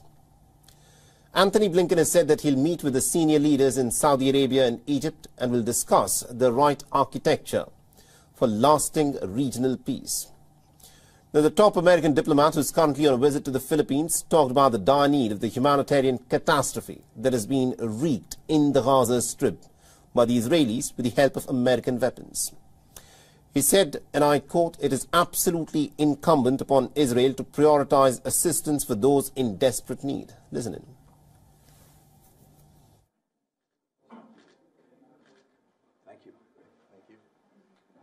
If you look at some of the assessments that we're seeing now, they only underscore the urgency of making sure that this assistance is a priority and that it's sustained.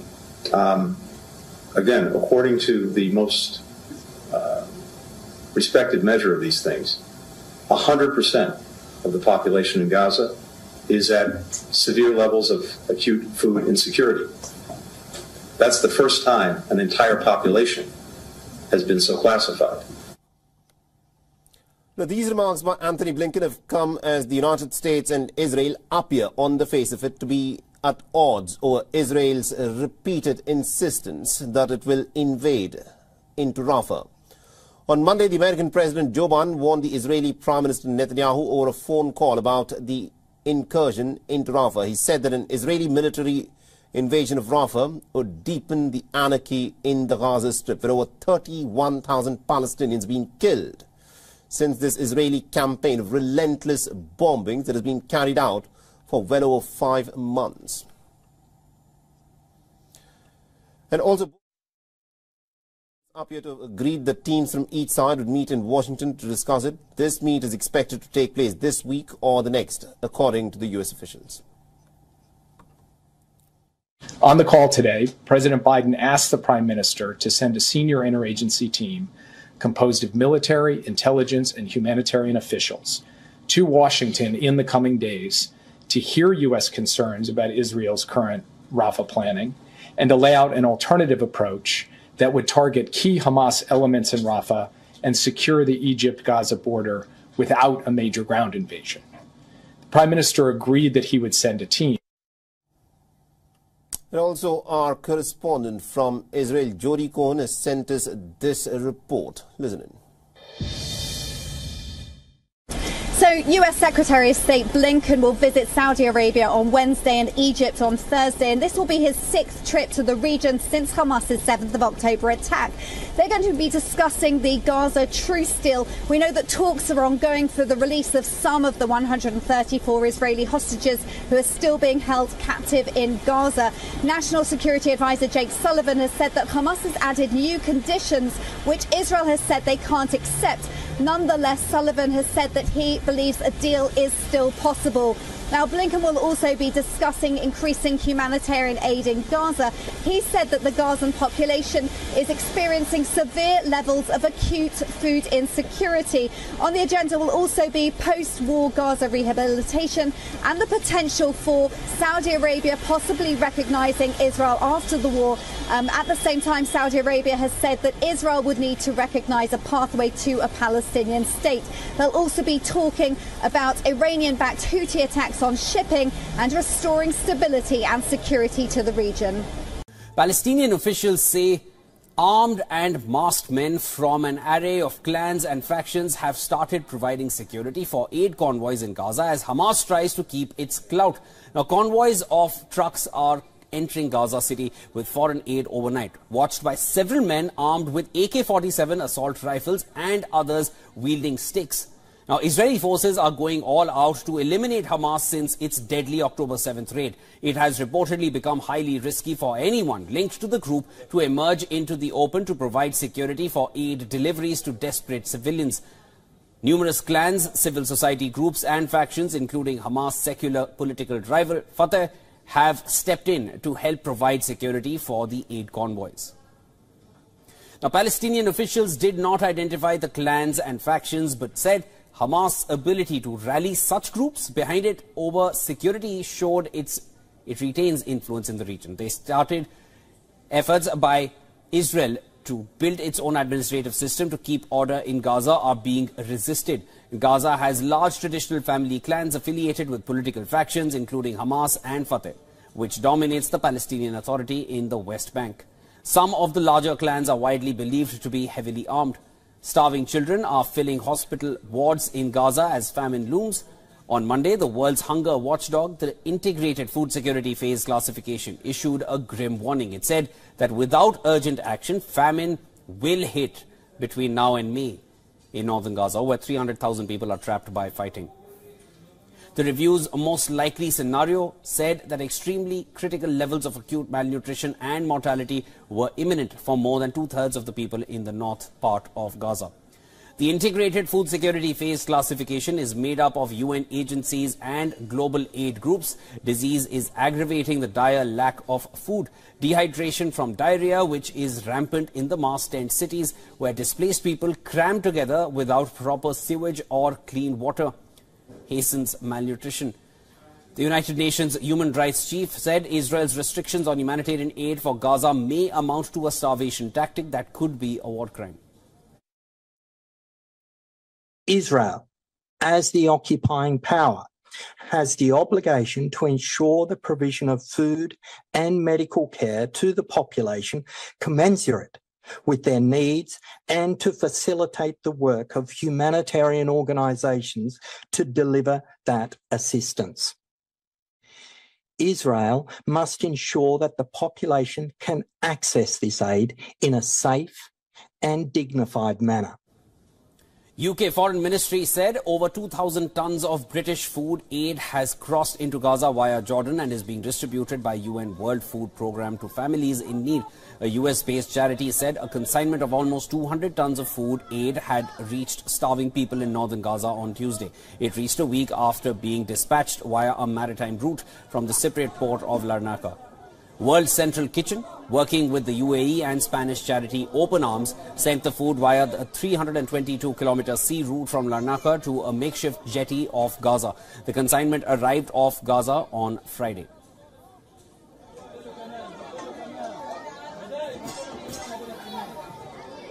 And well, Israel is sending a team of officials to the United States to discuss its planned offensive in Rafah, which the US has called a mistake, and has sought to persuade Israel to not follow through with. Israel has for weeks now stalled aid into Gaza, bringing the enclave to the brink of famine.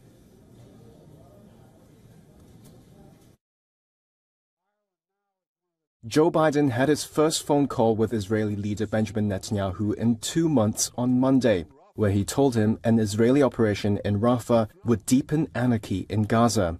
Tensions have risen between Israel and the US, its top ally, over Netanyahu's handling of the war in Gaza. US National Security Advisor Jake Sullivan said later that Biden told Netanyahu Israel needed a coherent strategy rather than to smash its way into the war-torn enclave. A major ground operation there would be a mistake. It would lead to more innocent civilian deaths, worsen the already dire humanitarian crisis, deepen the anarchy in Gaza, and further isolate Israel internationally. On Sunday, Netanyahu had reaffirmed his pledge to push into Rafah in Gaza's southern tip, where more than half of the territory's 2.3 million residents have been sheltering to escape fighting farther north. However, after Biden's call, the White House said Israel agreed to send teams to Washington to discuss the way forward, and would not proceed with a Rafah operation before the talks happened this week or the next. Meanwhile, Israel claims it killed 20 militants in a deadly clash at Al-Shifa hospital in Gaza City early Monday. In video from Israeli forces, Israeli soldiers could be seen firing their weapons and moving into the compound. Gunshots and explosions were heard in eyewitness footage of the raid, which Israel says also resulted in the death of a top Hamas operative. Israel says more than 200 terrorist suspects were apprehended in Al-Shifa. And our correspondent Jody Cohen sent us this report on Israel's next moves. So as a storm is brewing in Israel, a political storm appears to be brewing as well. Prime Minister Netanyahu has implied that US criticism of Israel could be coming from local US electoral considerations. US National Security Advisor Jake Sullivan has responded, suggesting that Israel weighs into US politics more than the other way round, but said it's not a question of public statements, it's a question of policy. Now, President Biden has said he's against an Israeli ground operation in Rafah because of concerns stands for civilians and aid. Now, it's interesting because US war expert John Spencer has said that the 31,000 Gazan civilian figure includes Hamas fighters and suggested that the ratio of combatant to civilian deaths is better than in military history.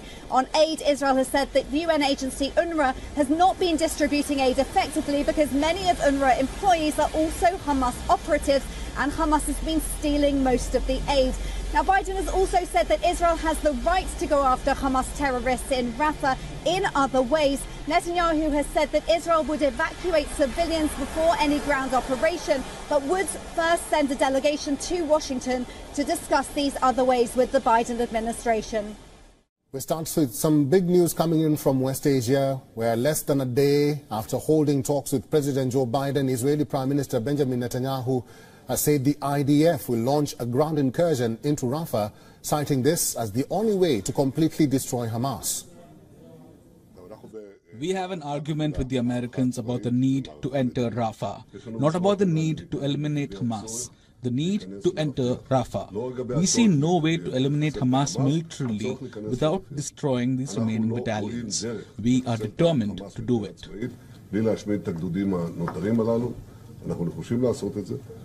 Briefing lawmakers, Netanyahu said he made it extremely clear to the Americans that Israel is determined to completely eliminate the militant group, and there is no way to do that except for going in on the ground.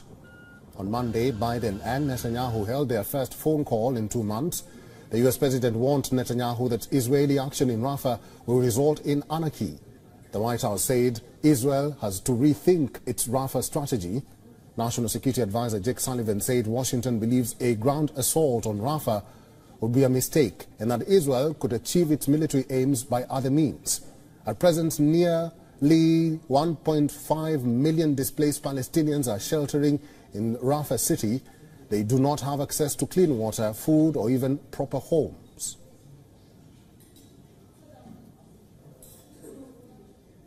All right, let's start you off with the ongoing crisis in the Middle East, where U.S. Secretary of State Anthony Blinken is calling on Israel to prioritize the protection of civilians in its war against Hamas. The top American diplomat warned that all of Gaza is facing severe food insecurity as he implored Israel to provide more assistance to what he called a horrific humanitarian situation for the women, for children, for men. Our next report tells you more.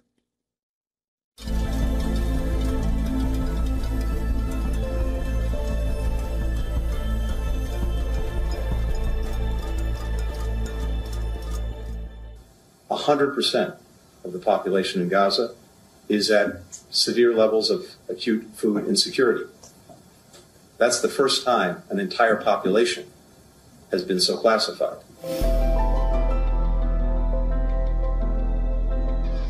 For days upon days, weeks after weeks, world leaders have been raising an alarm about the rapidly worsening situation in Gaza. And now, the top American diplomat is stating the stark truth out in the open.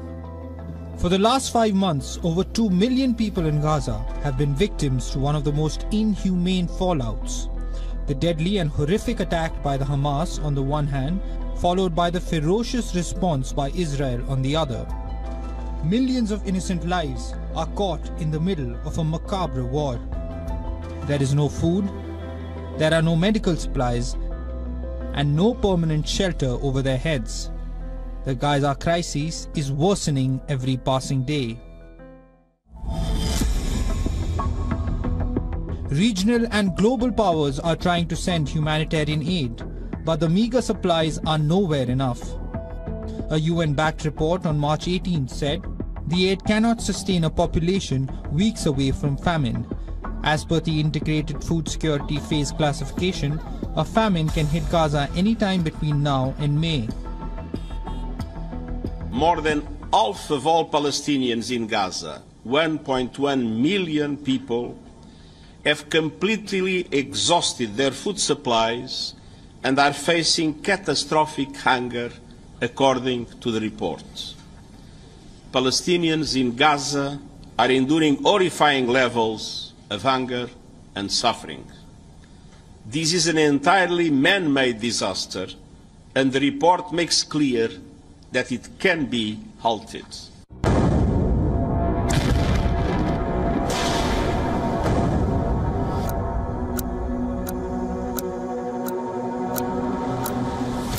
Raising the alarm levels is Israel's planned Rafah incursions.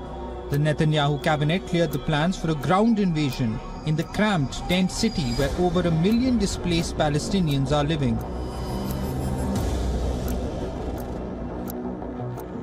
The Rafah threat was the top matter of the discussion between US President Joe Biden and Israeli Prime Minister Benjamin Netanyahu. On Monday, Biden held his first phone call with Netanyahu in 2 months. He told him an Israeli operation in Rafah will deepen anarchy in Gaza. Tensions have risen between Israel and the US, its top ally, over Netanyahu's handling of the war in Gaza. However, after Biden's call, the White House said Israel has agreed to send teams to Washington to discuss the way forward. It also said Israel will not proceed with the Rafah operation before the talks take place this week or the next. Bureau Report, WION World is One.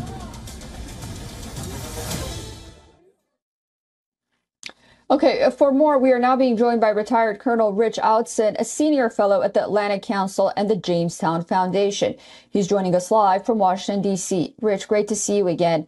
The question many are asking is, will Benjamin Netanyahu change his stance? Will U.S. pressure work to stop or alter the Rafah operations?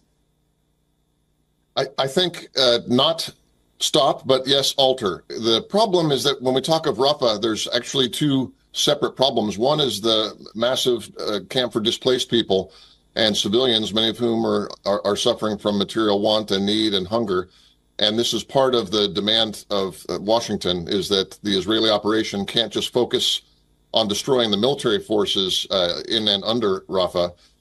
4 battalions of Hamas fighters that are still there, roughly 3,000 people by most estimates. But for this over 1 million person population, what plans are in place to ensure that they are moved out of harm's way, that there are not civilian casualties? What is the comprehensive plan for relief after the operation? These are the kind of details that would constitute an important alteration that Washington is demanding. But the other part of the problem is under Rafah, and that is the fact that of all the tunnels and all the military infrastructure underground in Gaza, the thickest and the densest spot is in fact in Rafah. This is where most of the smuggling to and from Egypt has happened for decades now. So that is a tough nut to crack. So when Washington says go in small, do precise strikes, only counterterrorism, only high value targets, Israel says if we do that, we're just leaving the problem in place. Anthony Blinken said that 100% of Gazans face famine.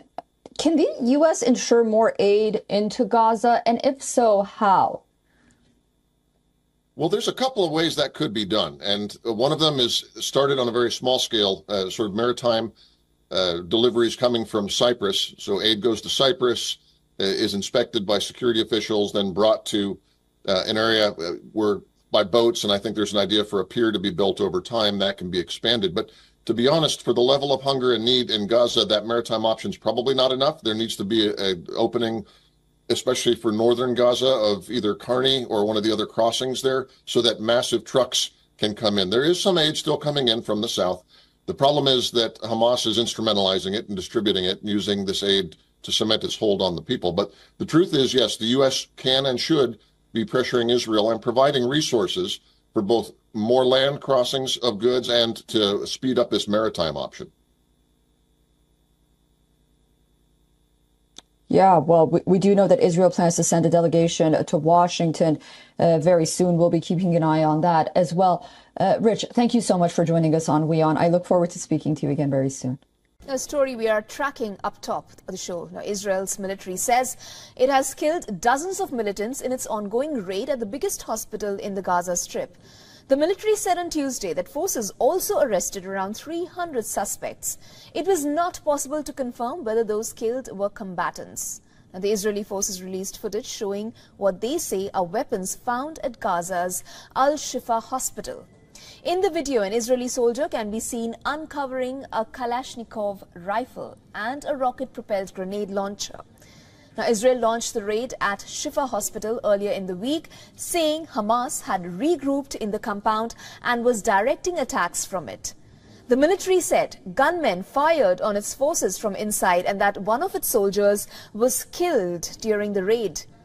The army said it killed a senior Hamas militant who was armed and hiding inside the hospital. Palestinian officials said he was a senior commander in the Hamas-run police who was coordinating the protection of convoys. Shifa, like most of Gaza's hospitals, has nearly stopped functioning for lack of electricity, fuel and supplies. Gaza officials said around 30,000 Palestinians were sheltering there at the time of this week's raid. The Israeli military said its troops had raided a terrorist structure used by the deputy battalion commander of the Khan Yunis brigade, Ahmed Klab. They claimed to have discovered large amounts of weapons inside.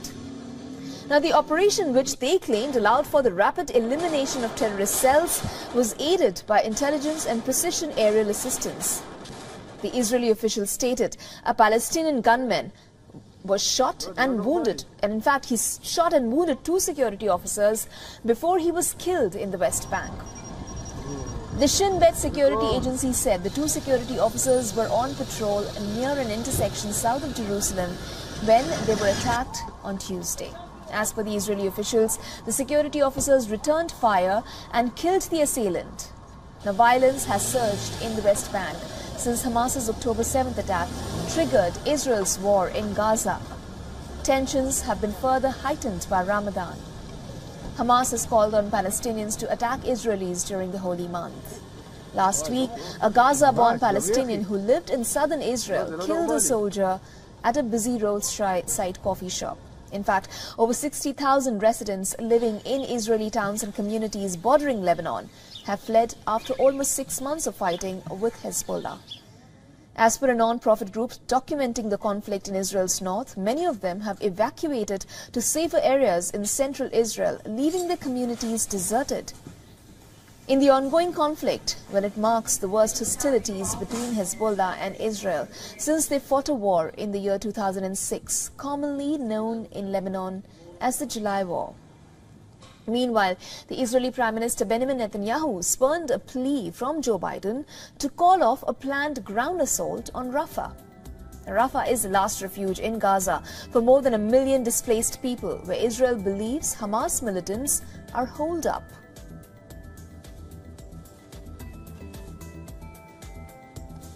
Meanwhile, Republican presidential candidate Donald Trump reiterated that the United States would only help protect NATO allies from a future attack by Russia if its European members spent more on defense. Now, the U.S. armed forces form the core of the alliance's military power. NATO estimates have shown that only 11 members are spending at the target level.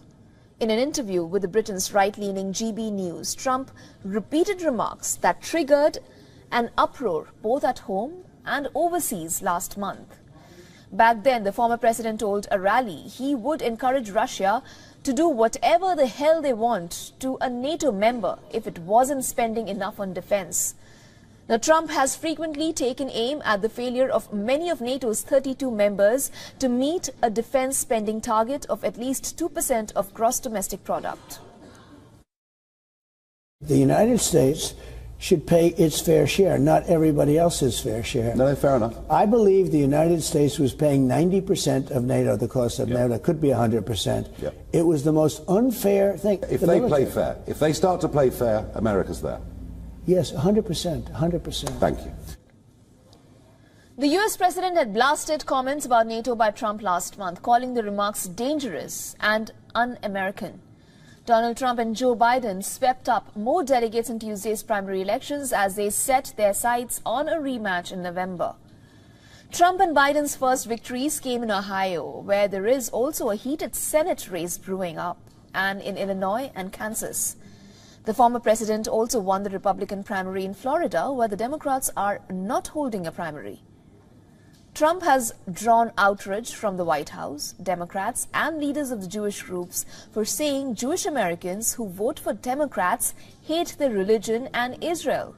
In fact, in an interview with his former advisor Sebastian Gorka, the former president stated the Democrat Party hates Israel. Trump said, and I'm quoting here, "Any Jewish person that votes for Democrats hates their religion. They hate everything about Israel and they should be ashamed of themselves. Groups including the Anti-Defamation League, the American Jewish Committee and the Jewish Democratic Council of America condemned Trump's remarks.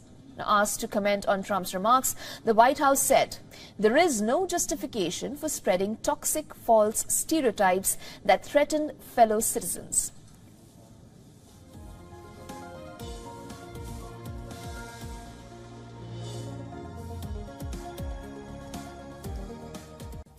Now, the American Secretary of State Antony Blinken will be embarking on another West Asia tour this week, and his latest visit is aimed at reaching, at least according to him, a ceasefire agreement between Israel and Hamas, and also to secure the release of hostages. Antony Blinken has said that he'll meet with the senior leaders in Saudi Arabia and Egypt and will discuss the right architecture for lasting regional peace. Now, the top American diplomat, who is currently on a visit to the Philippines, talked about the dire need of the humanitarian catastrophe that has been wreaked in the Gaza Strip by the Israelis with the help of American weapons. He said, and I quote, "It is absolutely incumbent upon Israel to prioritize assistance for those in desperate need." Listen in.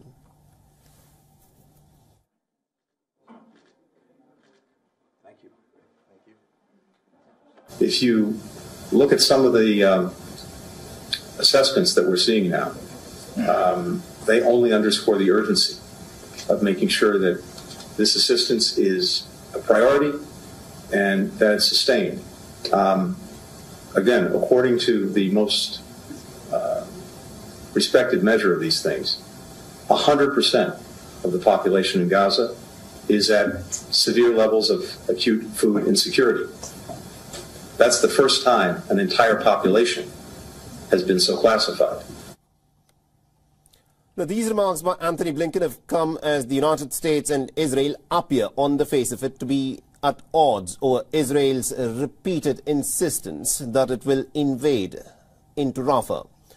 On Monday, the American President Joe Biden warned the Israeli Prime Minister Netanyahu over a phone call about the incursion into Rafah. He said that an Israeli military invasion of Rafah would deepen the anarchy in the Gaza Strip, where over 31,000 Palestinians have been killed since this Israeli campaign of relentless bombings that has been carried out for well over 5 months. And also appear to have agreed that teams from each side would meet in Washington to discuss it. This meet is expected to take place this week or the next, according to the U.S. officials. On the call today, President Biden asked the Prime Minister to send a senior interagency team composed of military, intelligence, and humanitarian officials to Washington in the coming days to hear U.S. concerns about Israel's current Rafah planning and to lay out an alternative approach that would target key Hamas elements in Rafah and secure the Egypt-Gaza border without a major ground invasion. The Prime Minister agreed that he would send a team. And also, our correspondent from Israel, Jody Cohen, has sent us this report. Listen in. So, US Secretary of State Blinken will visit Saudi Arabia on Wednesday and Egypt on Thursday, and this will be his 6th trip to the region since Hamas's 7th of October attack. They're going to be discussing the Gaza truce deal. We know that talks are ongoing for the release of some of the 134 Israeli hostages who are still being held captive in Gaza. National Security Advisor Jake Sullivan has said that Hamas has added new conditions which Israel has said they can't accept. Nonetheless, Sullivan has said that he believes a deal is still possible. Now, Blinken will also be discussing increasing humanitarian aid in Gaza. He said that the Gazan population is experiencing severe levels of acute food insecurity. On the agenda will also be post-war Gaza rehabilitation and the potential for Saudi Arabia possibly recognizing Israel after the war. At the same time, Saudi Arabia has said that Israel would need to recognize a pathway to a Palestinian state. They'll also be talking about Iranian-backed Houthi attacks on shipping and restoring stability and security to the region. Palestinian officials say armed and masked men from an array of clans and factions have started providing security for aid convoys in Gaza as Hamas tries to keep its clout. Now, convoys of trucks are entering Gaza City with foreign aid overnight, watched by several men armed with AK-47 assault rifles and others wielding sticks. Now, Israeli forces are going all out to eliminate Hamas since its deadly October 7th raid. It has reportedly become highly risky for anyone linked to the group to emerge into the open to provide security for aid deliveries to desperate civilians. Numerous clans, civil society groups and factions, including Hamas' secular political rival Fatah, have stepped in to help provide security for the aid convoys. Now, Palestinian officials did not identify the clans and factions, but said Hamas' ability to rally such groups behind it over security showed it retains influence in the region. They started efforts by Israel to build its own administrative system to keep order in Gaza are being resisted. Gaza has large traditional family clans affiliated with political factions, including Hamas and Fatah, which dominates the Palestinian Authority in the West Bank. Some of the larger clans are widely believed to be heavily armed. Starving children are filling hospital wards in Gaza as famine looms. On Monday, the world's hunger watchdog, the Integrated Food Security Phase Classification, issued a grim warning. It said that without urgent action, famine will hit between now and May in northern Gaza, where 300,000 people are trapped by fighting. The review's most likely scenario said that extremely critical levels of acute malnutrition and mortality were imminent for more than two-thirds of the people in the north part of Gaza. The Integrated Food Security Phase Classification is made up of UN agencies and global aid groups. Disease is aggravating the dire lack of food. Dehydration from diarrhea, which is rampant in the mass tent cities, where displaced people cram together without proper sewage or clean water, hastens malnutrition. The United Nations Human Rights Chief said Israel's restrictions on humanitarian aid for Gaza may amount to a starvation tactic that could be a war crime. Israel, as the occupying power, has the obligation to ensure the provision of food and medical care to the population commensurate with their needs and to facilitate the work of humanitarian organisations to deliver that assistance. Israel must ensure that the population can access this aid in a safe and dignified manner. UK Foreign Ministry said over 2,000 tons of British food aid has crossed into Gaza via Jordan and is being distributed by WION World Food Programme to families in need. A US-based charity said a consignment of almost 200 tons of food aid had reached starving people in northern Gaza on Tuesday. It reached a week after being dispatched via a maritime route from the Cypriot port of Larnaca. World Central Kitchen, working with the UAE and Spanish charity Open Arms, sent the food via the 322-kilometer sea route from Larnaca to a makeshift jetty off Gaza. The consignment arrived off Gaza on Friday.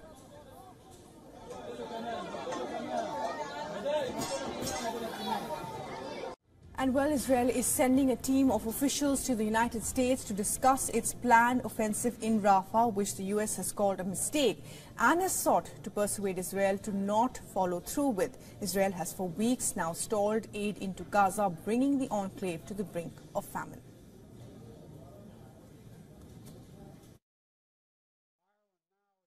Joe Biden had his first phone call with Israeli leader Benjamin Netanyahu in 2 months on Monday, where he told him an Israeli operation in Rafah would deepen anarchy in Gaza.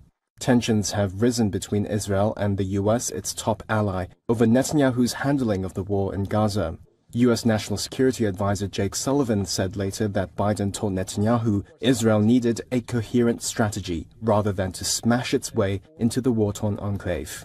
A major ground operation there would be a mistake. It would lead to more innocent civilian deaths, worsen the already dire humanitarian crisis, deepen the anarchy in Gaza, and further isolate Israel internationally. On Sunday, Netanyahu had reaffirmed his pledge to push into Rafah in Gaza's southern tip, where more than half of the territory's 2.3 million residents have been sheltering to escape fighting farther north. However, after Biden's call, the White House said Israel agreed to send teams to Washington to discuss the way forward, and would not proceed with a Rafah operation before the talks happened this week or the next. Meanwhile, Israel claims it killed 20 militants in a deadly clash at Al-Shifa hospital in Gaza City early Monday. In video from Israeli forces, Israeli soldiers could be seen firing their weapons and moving into the compound. Gunshots and explosions were heard in eyewitness footage of the raid, which Israel says also resulted in the death of a top Hamas operative. Israel says more than 200 terrorist suspects were apprehended in Shifa. And our correspondent Jody Cohen sent us this report on Israel's next moves. So as a storm is brewing in Israel, a political storm appears to be brewing as well. Prime Minister Netanyahu has implied that US criticism of Israel could be coming from local US electoral considerations. US National Security Advisor Jake Sullivan has responded, suggesting that Israel weighs into US politics more than the other way round, but said it's not a question of public statements, it's a question of policy. Now, President Biden has said he's against an Israeli ground operation in Rafah because of concerns for civilians and aid. Now, it's interesting because US war expert John Spencer has said that the 31,000 Gazan civilian figure includes Hamas fighters, and suggested that the ratio of combatant to civilian deaths is better than in military history. On aid, Israel has said that UN agency UNRWA has not been distributing aid effectively because many of UNRWA employees are also Hamas operatives, and Hamas has been stealing most of the aid. Now, Biden has also said that Israel has the right to go after Hamas terrorists in Rafah in other ways. Netanyahu has said that Israel would evacuate civilians before any ground operation, but would first send a delegation to Washington to discuss these other ways with the Biden administration. We start with some big news coming in from West Asia, where less than a day after holding talks with President Joe Biden, Israeli Prime Minister Benjamin Netanyahu has said the IDF will launch a ground incursion into Rafah, citing this as the only way to completely destroy Hamas. We have an argument with the Americans about the need to enter Rafah, not about the need to eliminate Hamas. The need to enter Rafah. We see no way to eliminate Hamas militarily without destroying these remaining battalions. We are determined to do it.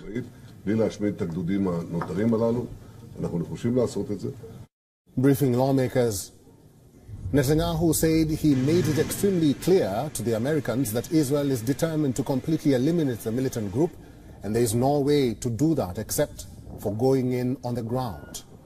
On Monday, Biden and Netanyahu held their first phone call in 2 months. The US president warned Netanyahu that Israeli action in Rafah will result in anarchy. The White House said Israel has to rethink its Rafah strategy. National Security Advisor Jake Sullivan said Washington believes a ground assault on Rafah would be a mistake and that Israel could achieve its military aims by other means. At present, nearly 1.5 million displaced Palestinians are sheltering in Rafah city. They do not have access to clean water, food, or even proper homes.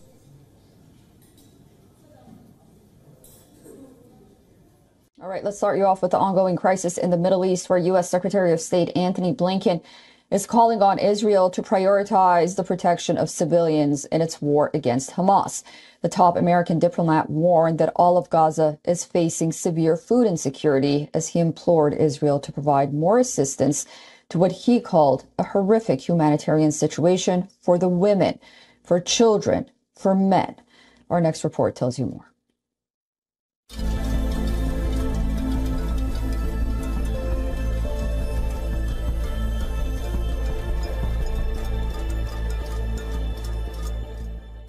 100% of the population in Gaza is at severe levels of acute food insecurity. That's the first time an entire population has been so classified.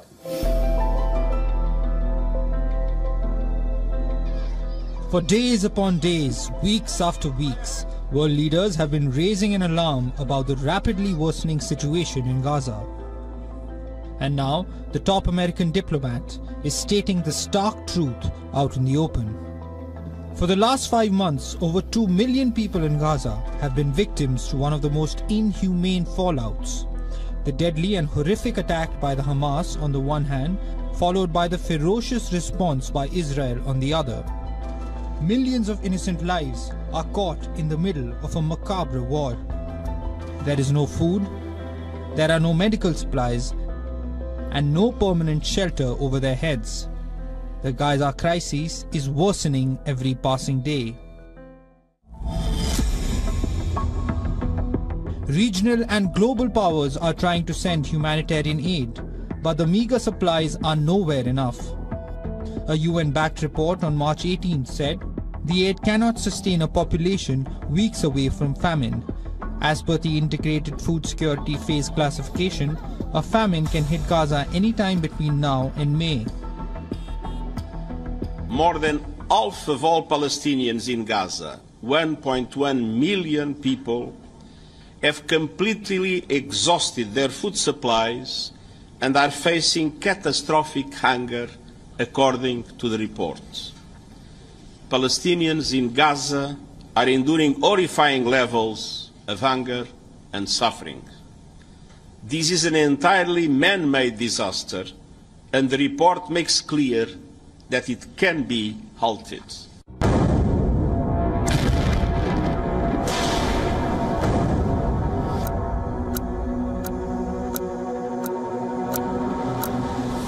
Raising the alarm levels is Israel's planned Rafah incursions.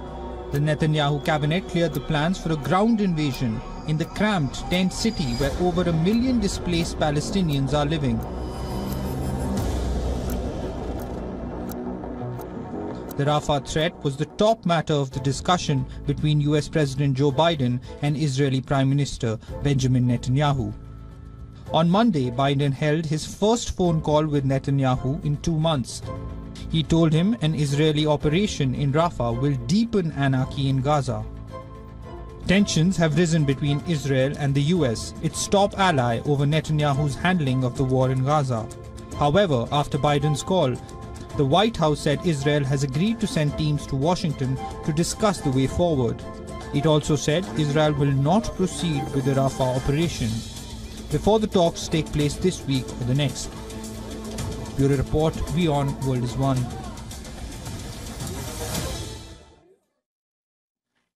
Okay, for more, we are now being joined by retired Colonel Rich Outson, a senior fellow at the Atlantic Council and the Jamestown Foundation.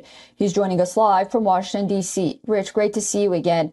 The question many are asking is, will Benjamin Netanyahu change his stance? Will U.S. pressure work to stop or alter the Rafah operations? I think not stop, but yes, alter. The problem is that when we talk of Rafah, there's actually two separate problems. One is the massive camp for displaced people and civilians, many of whom are suffering from material want and need and hunger. And this is part of the demand of Washington, is that the Israeli operation can't just focus on destroying the military forces in and under Rafah. 4 battalions of Hamas fighters that are still there, roughly 3,000 people by most estimates. But for this over 1 million person population, what plans are in place to ensure that they are moved out of harm's way, that there are not civilian casualties? What is the comprehensive plan for relief after the operation? These are the kind of details that would constitute an important alteration that Washington is demanding. But the other part of the problem is under Rafah, and that is the fact that of all the tunnels and all the military infrastructure underground in Gaza, the thickest and the densest spot is in fact in Rafah. This is where most of the smuggling to and from Egypt has happened for decades now. So that is a tough nut to crack. So when Washington says go in small, do precise strikes, only counterterrorism, only high value targets, Israel says if we do that, we're just leaving the problem in place. Anthony Blinken said that 100% of Gazans face famine. Can the U.S. ensure more aid into Gaza? And if so, how?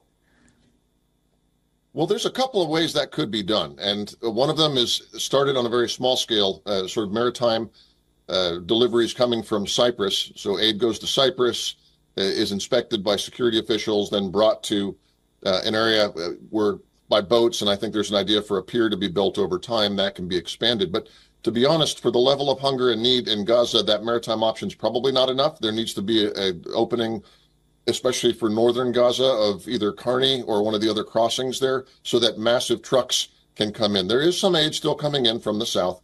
The problem is that Hamas is instrumentalizing it and distributing it and using this aid to cement its hold on the people. But the truth is, yes, the U.S. can and should be pressuring Israel and providing resources for both more land crossings of goods and to speed up this maritime option.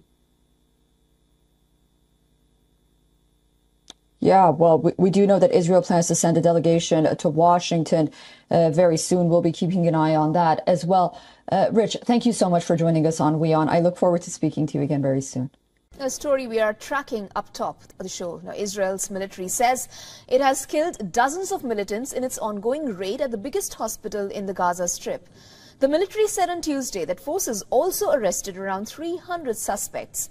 It was not possible to confirm whether those killed were combatants. Now, the Israeli forces released footage showing what they say are weapons found at Gaza's Shifa hospital. In the video, an Israeli soldier can be seen uncovering a Kalashnikov rifle and a rocket-propelled grenade launcher. Now, Israel launched the raid at Shifa hospital earlier in the week, saying Hamas had regrouped in the compound and was directing attacks from it. The military said gunmen fired on its forces from inside and that one of its soldiers was killed during the raid. The army said it killed a senior Hamas militant who was armed and hiding inside the hospital. Palestinian officials said he was a senior commander in the Hamas-run police who was coordinating the protection of convoys. Shifa, like most of Gaza's hospitals, has nearly stopped functioning for lack of electricity, fuel and supplies. Gaza officials said around 30,000 Palestinians were sheltering there at the time of this week's raid. The Israeli military said its troops had raided a terrorist structure used by the deputy battalion commander of the Khan Yunis Brigade, Ahmed Klab.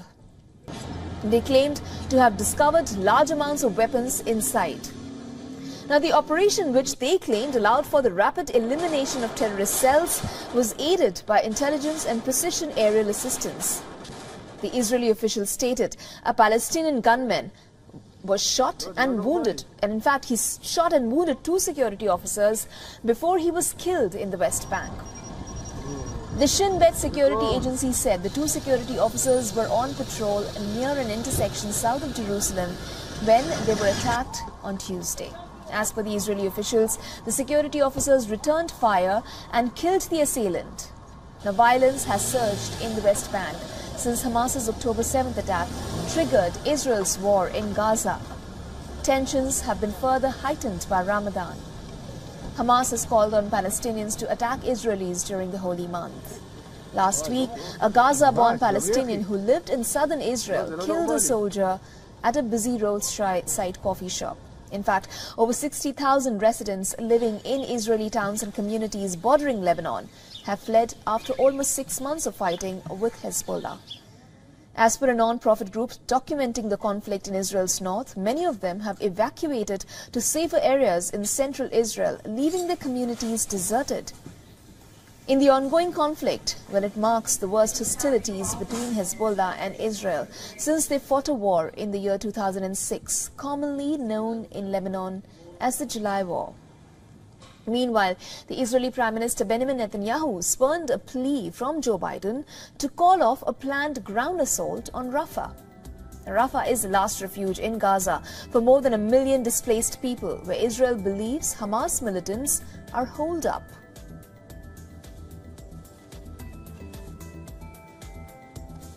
Meanwhile, Republican presidential candidate Donald Trump reiterated that the United States would only help protect NATO allies from a future attack by Russia if its European members spent more on defense. Now, the U.S. armed forces form the core of the alliance's military power.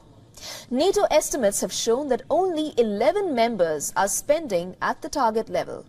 In an interview with Britain's right-leaning GB News, Trump repeated remarks that triggered an uproar both at home and overseas last month. Back then, the former president told a rally he would encourage Russia to do whatever the hell they want to a NATO member if it wasn't spending enough on defense. Now, Trump has frequently taken aim at the failure of many of NATO's 32 members to meet a defense spending target of at least 2% of gross domestic product. The United States should pay its fair share, not everybody else's fair share. No, fair enough. I believe the United States was paying 90% of NATO, the cost of NATO. It could be 100%. It was the most unfair thing. If they play fair, if they start to play fair, America's there. Yes, 100%, 100%. Thank you. The US president had blasted comments about NATO by Trump last month, calling the remarks dangerous and un-American. Donald Trump and Joe Biden swept up more delegates in Tuesday's primary elections as they set their sights on a rematch in November. Trump and Biden's first victories came in Ohio, where there is also a heated Senate race brewing up, and in Illinois and Kansas. The former president also won the Republican primary in Florida, where the Democrats are not holding a primary. Trump has drawn outrage from the White House, Democrats and leaders of the Jewish groups for saying Jewish Americans who vote for Democrats hate their religion and Israel. In fact, in an interview with his former advisor Sebastian Gorka, the former president stated the Democrat Party hates Israel. Trump said, and I'm quoting here, "Any Jewish person that votes for Democrats hates their religion. They hate everything about Israel and they should be ashamed of themselves." Groups including the Anti-Defamation League, the American Jewish Committee and the Jewish Democratic Council of America condemned Trump's remarks. Now, asked to comment on Trump's remarks, the White House said, "There is no justification for spreading toxic, false stereotypes that threaten fellow citizens."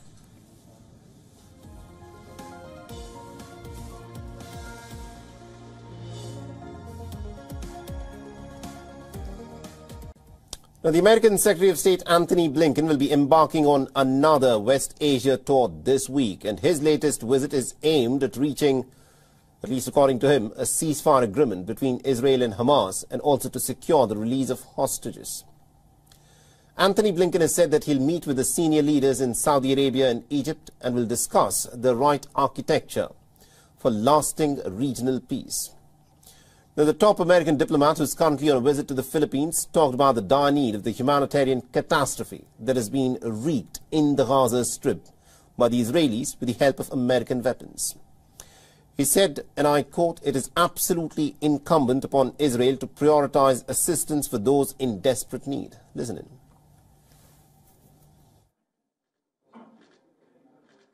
Thank you. If you look at some of the assessments that we're seeing now, they only underscore the urgency of making sure that this assistance is a priority and that it's sustained. Again, according to the most respected measure of these things, 100% of the population in Gaza is at severe levels of acute food insecurity.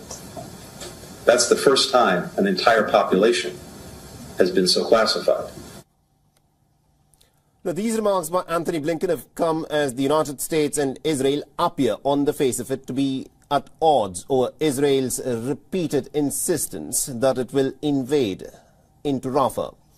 On Monday, the American President Joe Biden warned the Israeli Prime Minister Netanyahu over a phone call about the incursion into Rafah. He said that an Israeli military invasion of Rafah would deepen the anarchy in the Gaza Strip, where over 31,000 Palestinians have been killed since this Israeli campaign of relentless bombings that has been carried out for well over 5 months. And also, appear to have agreed that teams from each side would meet in Washington to discuss it. This meet is expected to take place this week or the next, according to the U.S. officials. On the call today, President Biden asked the Prime Minister to send a senior interagency team composed of military, intelligence, and humanitarian officials to Washington in the coming days to hear U.S. concerns about Israel's current Rafah planning and to lay out an alternative approach that would target key Hamas elements in Rafah and secure the Egypt-Gaza border without a major ground invasion. The Prime Minister agreed that he would send a team. And also, our correspondent from Israel, Jody Cohen, has sent us this report. Listen in. So, US Secretary of State Blinken will visit Saudi Arabia on Wednesday and Egypt on Thursday, and this will be his 6th trip to the region since Hamas's 7th of October attack. They're going to be discussing the Gaza truce deal. We know that talks are ongoing for the release of some of the 134 Israeli hostages who are still being held captive in Gaza. National Security Advisor Jake Sullivan has said that Hamas has added new conditions which Israel has said they can't accept. Nonetheless, Sullivan has said that he believes a deal is still possible. Now, Blinken will also be discussing increasing humanitarian aid in Gaza.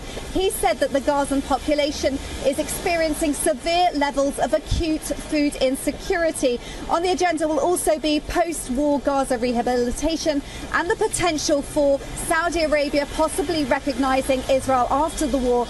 At the same time, Saudi Arabia has said that Israel would need to recognize a pathway to a Palestinian state.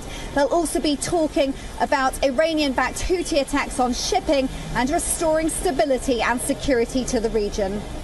Palestinian officials say armed and masked men from an array of clans and factions have started providing security for aid convoys in Gaza as Hamas tries to keep its clout. Now, convoys of trucks are entering Gaza City with foreign aid overnight, watched by several men armed with AK-47 assault rifles and others wielding sticks. Now, Israeli forces are going all out to eliminate Hamas since its deadly October 7th raid. It has reportedly become highly risky for anyone linked to the group to emerge into the open to provide security for aid deliveries to desperate civilians. Numerous clans, civil society groups and factions, including Hamas' secular political rival Fatah, have stepped in to help provide security for the aid convoys. Now, Palestinian officials did not identify the clans and factions but said Hamas' ability to rally such groups behind it over security showed it retains influence in the region. They started efforts by Israel to build its own administrative system to keep order in Gaza are being resisted. Gaza has large traditional family clans affiliated with political factions including Hamas and Fatah, which dominates the Palestinian Authority in the West Bank. Some of the larger clans are widely believed to be heavily armed. Starving children are filling hospital wards in Gaza as famine looms. On Monday, the world's hunger watchdog, the Integrated Food Security Phase Classification, issued a grim warning. It said that without urgent action, famine will hit between now and May in northern Gaza, where 300,000 people are trapped by fighting. The review's most likely scenario said that extremely critical levels of acute malnutrition and mortality were imminent for more than 2/3 of the people in the north part of Gaza. The Integrated Food Security Phase Classification is made up of UN agencies and global aid groups. Disease is aggravating the dire lack of food. Dehydration from diarrhea, which is rampant in the mass tent cities where displaced people cram together without proper sewage or clean water, hastens malnutrition. The United Nations Human Rights Chief said Israel's restrictions on humanitarian aid for Gaza may amount to a starvation tactic that could be a war crime. Israel, as the occupying power, has the obligation to ensure the provision of food and medical care to the population commensurate with their needs and to facilitate the work of humanitarian organisations to deliver that assistance. Israel must ensure that the population can access this aid in a safe and dignified manner. UK Foreign Ministry said over 2,000 tons of British food aid has crossed into Gaza via Jordan and is being distributed by WION World Food Programme to families in need. A US-based charity said a consignment of almost 200 tons of food aid had reached starving people in northern Gaza on Tuesday. It reached a week after being dispatched via a maritime route from the Cypriot port of Larnaca. World Central Kitchen, working with the UAE and Spanish charity Open Arms, sent the food via the 322-kilometer sea route from Larnaca to a makeshift jetty off Gaza. The consignment arrived off Gaza on Friday.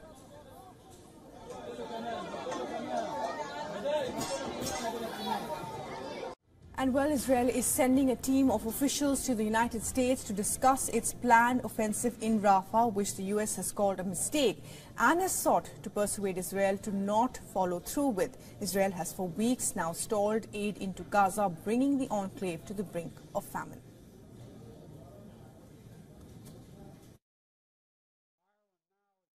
Joe Biden had his first phone call with Israeli leader Benjamin Netanyahu in 2 months on Monday, where he told him an Israeli operation in Rafah would deepen anarchy in Gaza. Tensions have risen between Israel and the US, its top ally, over Netanyahu's handling of the war in Gaza. US National Security Advisor Jake Sullivan said later that Biden told Netanyahu Israel needed a coherent strategy rather than to smash its way into the war-torn enclave. A major ground operation there would be a mistake. It would lead to more innocent civilian deaths, worsen the already dire humanitarian crisis, deepen the anarchy in Gaza, and further isolate Israel internationally. On Sunday, Netanyahu had reaffirmed his pledge to push into Rafah in Gaza's southern tip, where more than half of the territory's 2.3 million residents have been sheltering to escape fighting farther north. However, after Biden's call, the White House said Israel agreed to send teams to Washington to discuss the way forward and would not proceed with a Rafah operation before the talks happened this week or the next. Meanwhile, Israel claims it killed 20 militants in a deadly clash at Shifa hospital in Gaza City early Monday. In video from Israeli forces, Israeli soldiers could be seen firing their weapons and moving into the compound. Gunshots and explosions were heard in eyewitness footage of the raid, which Israel says also resulted in the death of a top Hamas operative. Israel says more than 200 terrorist suspects were apprehended in Shifa. And our correspondent Jody Cohen sent us this report on Israel's next moves. So as a storm is brewing in Israel, a political storm appears to be brewing as well. Prime Minister Netanyahu has implied that US criticism of Israel could be coming from local US electoral considerations. US National Security Advisor Jake Sullivan has responded, suggesting that Israel weighs into US politics more than the other way round, but said it's not a question of public statements, it's a question of policy. Now, President Biden has said he's against an Israeli ground operation in Rafah because of concerns for civilians and aid. Now, it's interesting because US war expert John Spencer has said that the 31,000 Gazan civilian figure includes Hamas fighters and suggested that the ratio of combatant to civilian deaths is better than in military history. On aid, Israel has said that the UN agency UNRWA has not been distributing aid effectively because many of UNRWA employees are also Hamas operatives and Hamas has been stealing most of the aid. Now, Biden has also said that Israel has the right to go after Hamas terrorists in Rafah in other ways. Netanyahu has said that Israel would evacuate civilians before any ground operation, but would first send a delegation to Washington to discuss these other ways with the Biden administration. We start with some big news coming in from West Asia, where less than a day after holding talks with President Joe Biden, Israeli Prime Minister Benjamin Netanyahu has said the IDF will launch a ground incursion into Rafah, citing this as the only way to completely destroy Hamas. We have an argument with the Americans about the need to enter Rafah, not about the need to eliminate Hamas. The need to enter Rafah. We see no way to eliminate Hamas militarily without destroying these remaining battalions. We are determined to do it.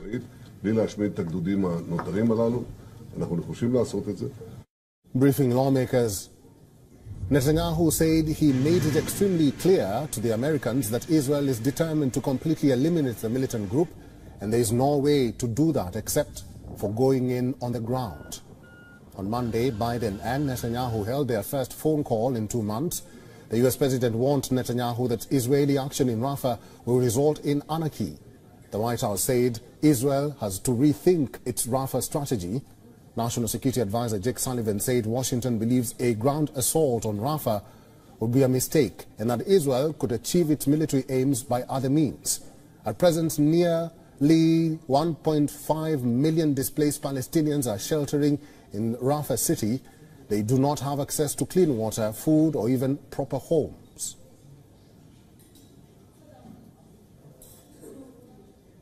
All right, let's start you off with the ongoing crisis in the Middle East, where U.S. Secretary of State Antony Blinken is calling on Israel to prioritize the protection of civilians in its war against Hamas. The top American diplomat warned that all of Gaza is facing severe food insecurity as he implored Israel to provide more assistance to what he called a horrific humanitarian situation for the women, for children, for men. Our next report tells you more.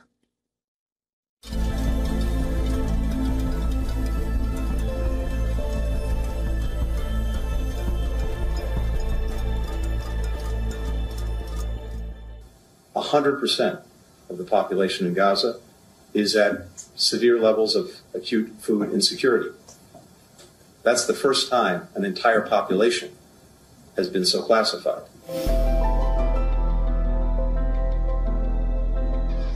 For days upon days, weeks after weeks, world leaders have been raising an alarm about the rapidly worsening situation in Gaza. And now, the top American diplomat is stating the stark truth out in the open. For the last 5 months, over 2 million people in Gaza have been victims to one of the most inhumane fallouts. The deadly and horrific attack by the Hamas on the one hand, followed by the ferocious response by Israel on the other. Millions of innocent lives are caught in the middle of a macabre war. There is no food, there are no medical supplies, and no permanent shelter over their heads. The Gaza crisis is worsening every passing day. Regional and global powers are trying to send humanitarian aid, but the meager supplies are nowhere enough. A UN-backed report on March 18 said the aid cannot sustain a population weeks away from famine. As per the Integrated Food Security Phase Classification, a famine can hit Gaza anytime between now and May. More than half of all Palestinians in Gaza, 1.1 million people, have completely exhausted their food supplies and are facing catastrophic hunger, according to the reports. Palestinians in Gaza are enduring horrifying levels of hunger and suffering. This is an entirely man-made disaster, and the report makes clear that it can be halted.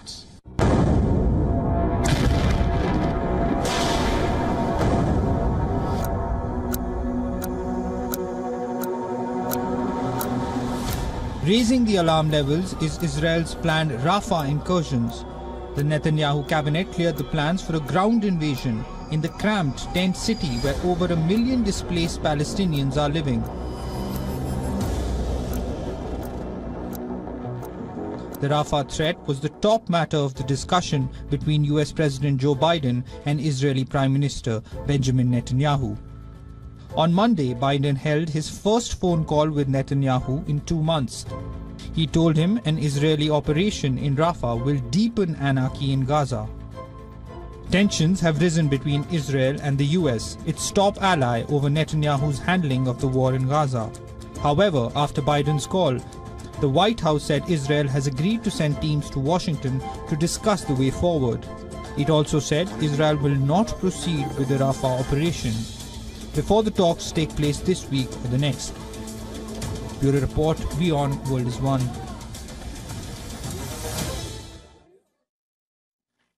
Okay, for more, we are now being joined by retired Colonel Rich Outson, a senior fellow at the Atlantic Council and the Jamestown Foundation.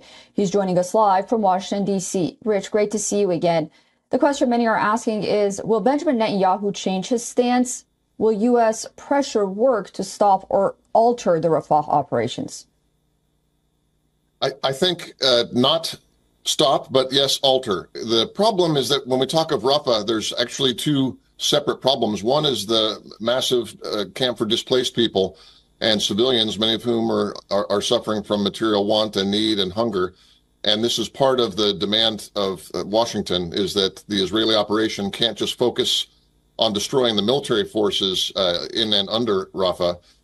4 battalions of Hamas fighters that are still there, roughly 3,000 people by most estimates. But for this over 1 million person population, what plans are in place to ensure that they are moved out of harm's way, that there are not civilian casualties?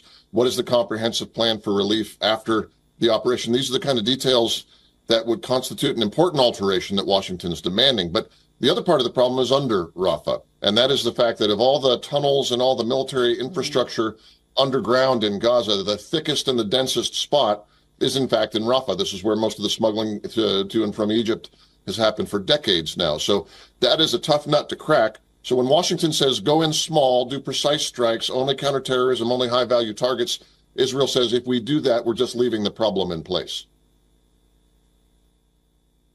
Anthony Blinken said that 100% of Gazans face famine. Can the U.S. ensure more aid into Gaza? And if so, how?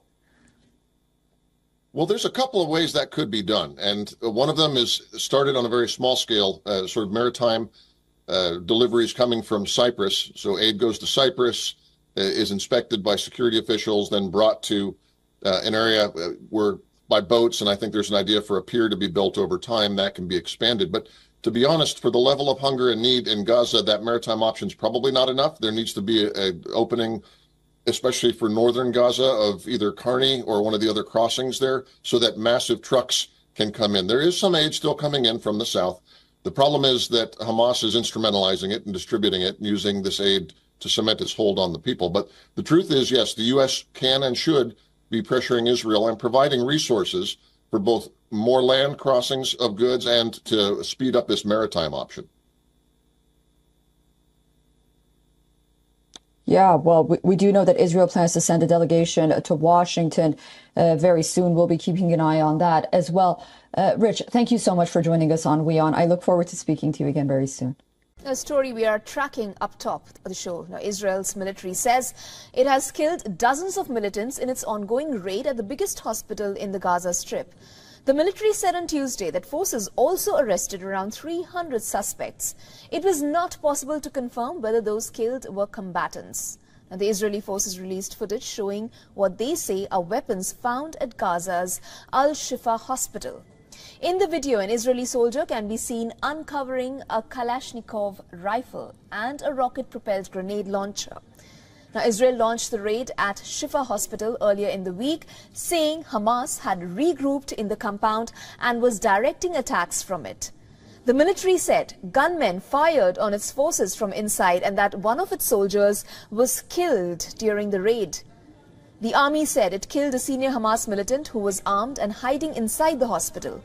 Palestinian officials said he was a senior commander in the Hamas-run police who was coordinating the protection of convoys. Shifa, like most of Gaza's hospitals, has nearly stopped functioning for lack of electricity, fuel and supplies. Gaza officials said around 30,000 Palestinians were sheltering there at the time of this week's raid. The Israeli military said its troops had raided a terrorist structure used by the deputy battalion commander of the Khan Yunis brigade, Ahmed Klab. They claimed to have discovered large amounts of weapons inside. Now, the operation, which they claimed allowed for the rapid elimination of terrorist cells, was aided by intelligence and precision aerial assistance. The Israeli officials stated a Palestinian gunman was shot and wounded, and in fact he shot and wounded 2 security officers before he was killed in the West Bank. The Shin Bet security agency said the 2 security officers were on patrol near an intersection south of Jerusalem when they were attacked on Tuesday. As per the Israeli officials, the security officers returned fire and killed the assailant. Now, violence has surged in the West Bank since Hamas's October 7th attack triggered Israel's war in Gaza. Tensions have been further heightened by Ramadan. Hamas has called on Palestinians to attack Israelis during the holy month. Last week, a Gaza-born Palestinian who lived in southern Israel killed a soldier at a busy roadside coffee shop. In fact, over 60,000 residents living in Israeli towns and communities bordering Lebanon have fled after almost 6 months of fighting with Hezbollah. As per a non-profit group documenting the conflict in Israel's north, many of them have evacuated to safer areas in central Israel, leaving their communities deserted. In the ongoing conflict, when it marks the worst hostilities between Hezbollah and Israel since they fought a war in the year 2006, commonly known in Lebanon as the July War. Meanwhile, the Israeli Prime Minister Benjamin Netanyahu spurned a plea from Joe Biden to call off a planned ground assault on Rafah. Rafah is the last refuge in Gaza for more than 1 million displaced people, where Israel believes Hamas militants are holed up.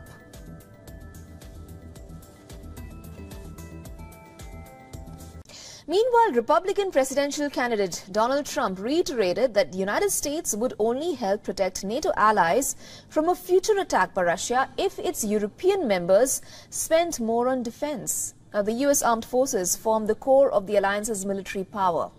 NATO estimates have shown that only 11 members are spending at the target level. In an interview with Britain's right-leaning GB News, Trump repeated remarks that triggered an uproar both at home and overseas last month. Back then, the former president told a rally he would encourage Russia to do whatever the hell they want to a NATO member if it wasn't spending enough on defense. Now, Trump has frequently taken aim at the failure of many of NATO's 32 members to meet a defense spending target of at least 2% of gross domestic product. The United States should pay its fair share, not everybody else's fair share. No, fair enough. I believe the United States was paying 90% of NATO, the cost of NATO. It could be 100%. It was the most unfair thing. If they play fair, if they start to play fair, America's there. Yes, 100%, 100%. Thank you. The US president had blasted comments about NATO by Trump last month, calling the remarks dangerous and un-American. Donald Trump and Joe Biden swept up more delegates in Tuesday's primary elections as they set their sights on a rematch in November. Trump and Biden's first victories came in Ohio, where there is also a heated Senate race brewing up, and in Illinois and Kansas. The former president also won the Republican primary in Florida, where the Democrats are not holding a primary. Trump has drawn outrage from the White House, Democrats and leaders of the Jewish groups for saying Jewish Americans who vote for Democrats hate their religion and Israel. In fact, in an interview with his former advisor Sebastian Gorka, the former president stated the Democrat Party hates Israel. Trump said, and I'm quoting here, "Any Jewish person that votes for Democrats hates their religion.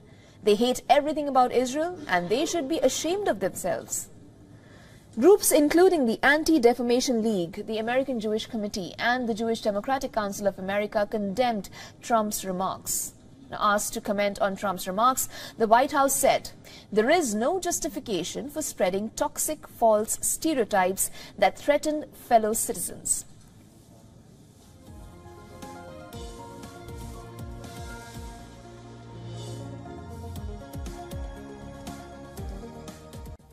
Now, the American Secretary of State Anthony Blinken will be embarking on another West Asia tour this week, and his latest visit is aimed at reaching, at least according to him, a ceasefire agreement between Israel and Hamas, and also to secure the release of hostages. Anthony Blinken has said that he'll meet with the senior leaders in Saudi Arabia and Egypt and will discuss the right architecture for lasting regional peace. Now, the top American diplomat, who is currently on a visit to the Philippines, talked about the dire need of the humanitarian catastrophe that has been wreaked in the Gaza Strip by the Israelis with the help of American weapons. He said, and I quote, "It is absolutely incumbent upon Israel to prioritize assistance for those in desperate need." Listen in.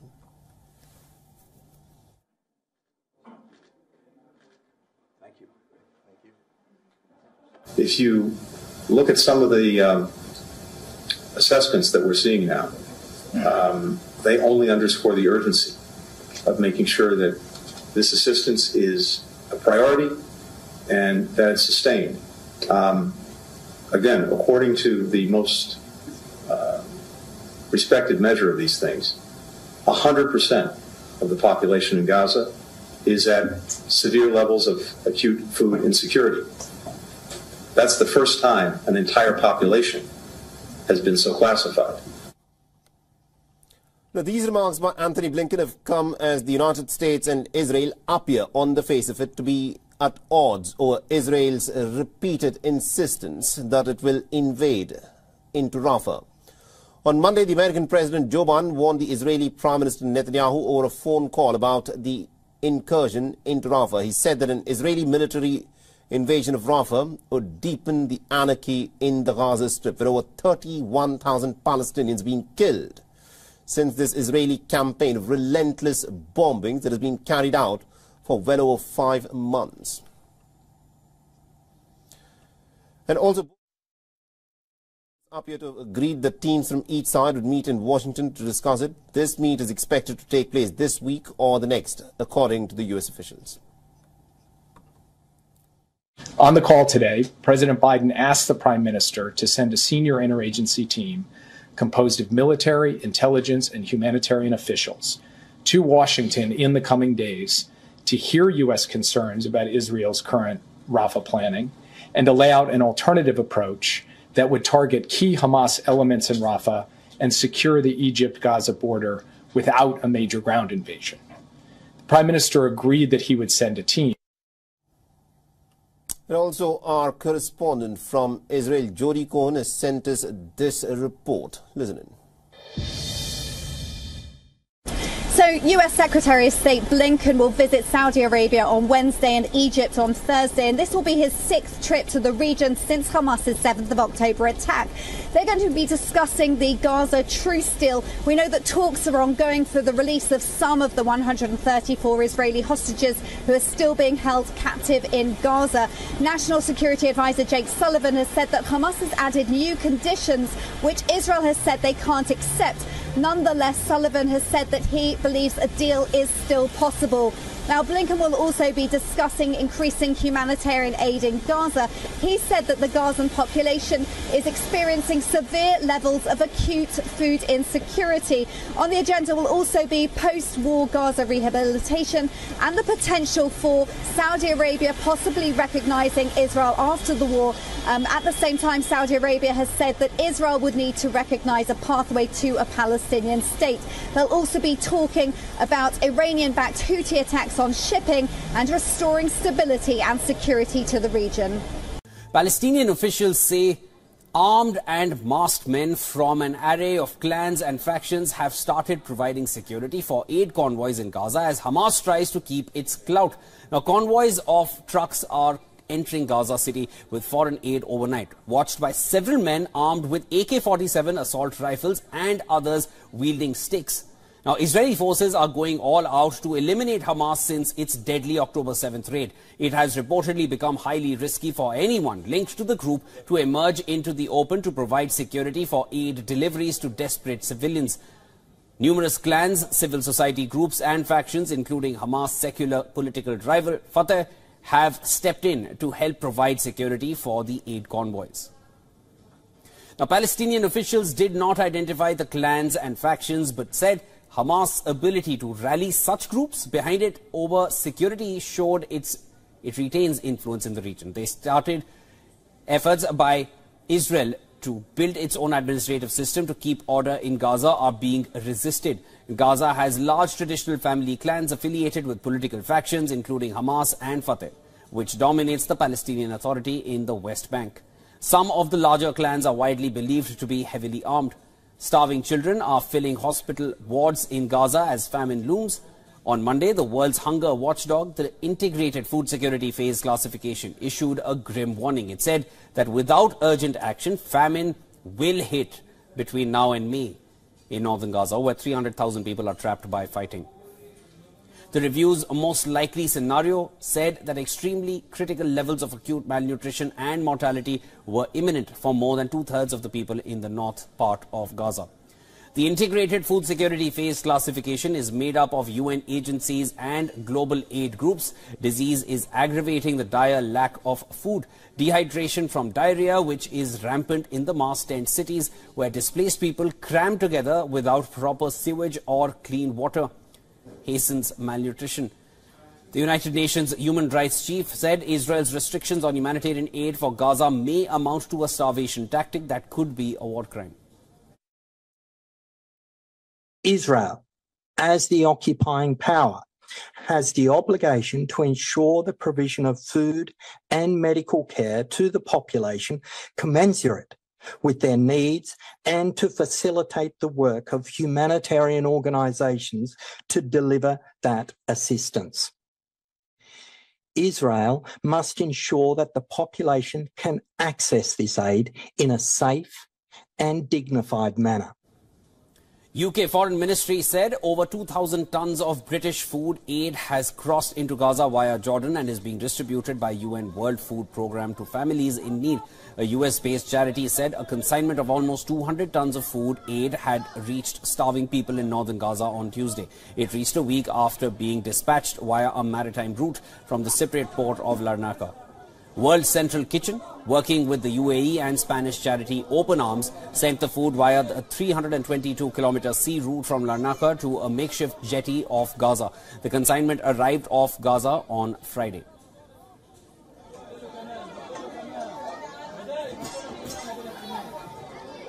And well, Israel is sending a team of officials to the United States to discuss its planned offensive in Rafah, which the US has called a mistake, and has sought to persuade Israel to not follow through with. Israel has for weeks now stalled aid into Gaza, bringing the enclave to the brink of famine.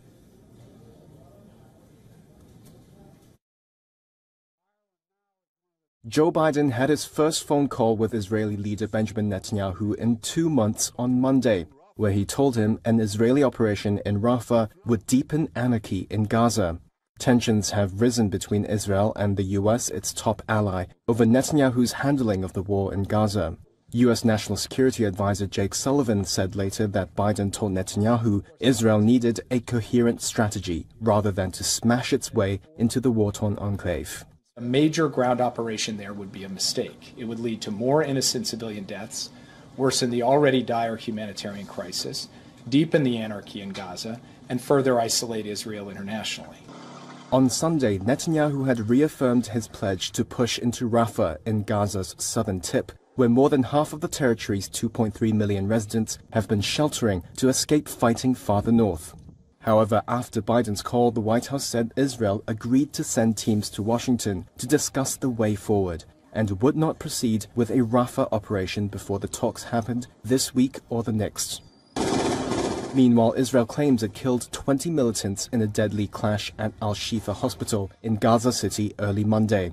In video from Israeli forces, Israeli soldiers could be seen firing their weapons and moving into the compound.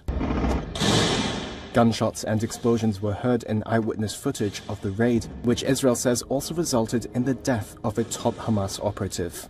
Israel says more than 200 terrorist suspects were apprehended in Al-Shifa. And our correspondent Jody Cohen sent us this report on Israel's next moves.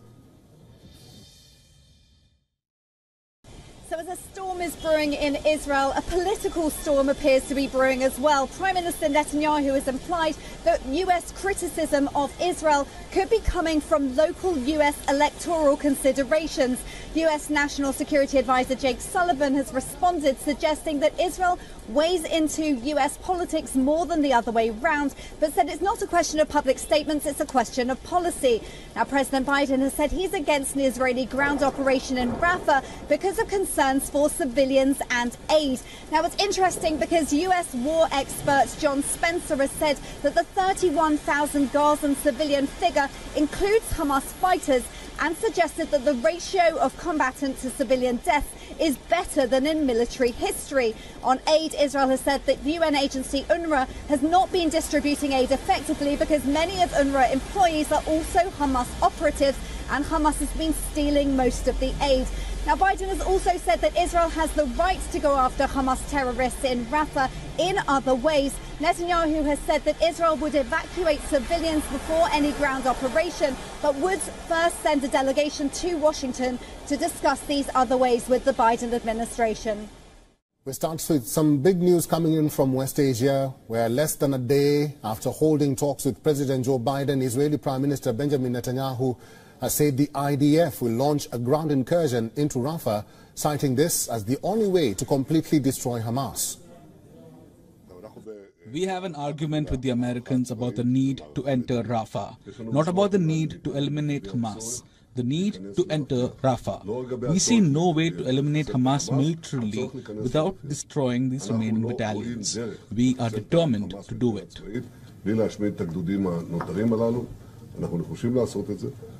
Briefing lawmakers, Netanyahu said he made it extremely clear to the Americans that Israel is determined to completely eliminate the militant group, and there is no way to do that except for going in on the ground.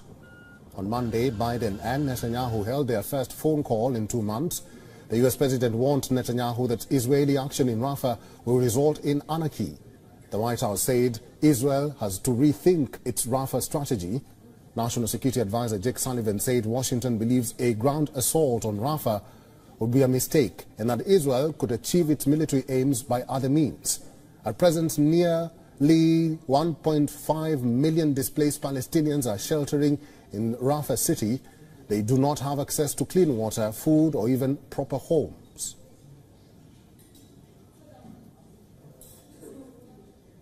All right, let's start you off with the ongoing crisis in the Middle East, where U.S. Secretary of State Anthony Blinken is calling on Israel to prioritize the protection of civilians in its war against Hamas. The top American diplomat warned that all of Gaza is facing severe food insecurity as he implored Israel to provide more assistance to what he called a horrific humanitarian situation for the women, for children, for men. Our next report tells you more.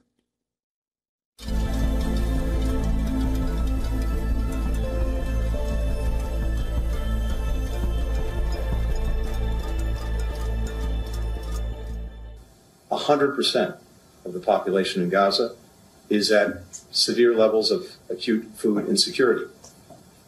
That's the first time an entire population has been so classified.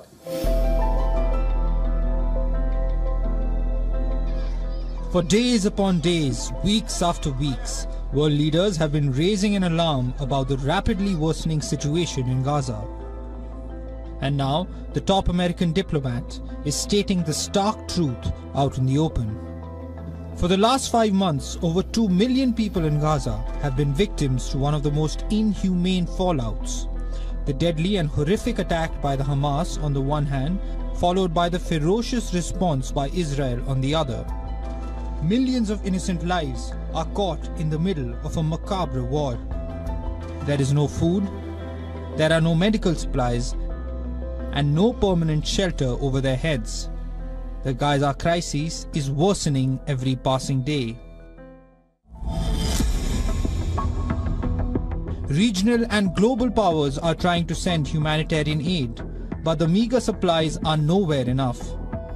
A UN-backed report on March 18th said the aid cannot sustain a population weeks away from famine.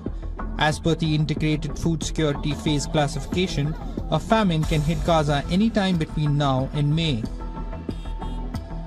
More than half of all Palestinians in Gaza, 1.1 million people, have completely exhausted their food supplies and are facing catastrophic hunger, according to the report. Palestinians in Gaza are enduring horrifying levels of hunger and suffering. This is an entirely man-made disaster, and the report makes clear that it can be halted.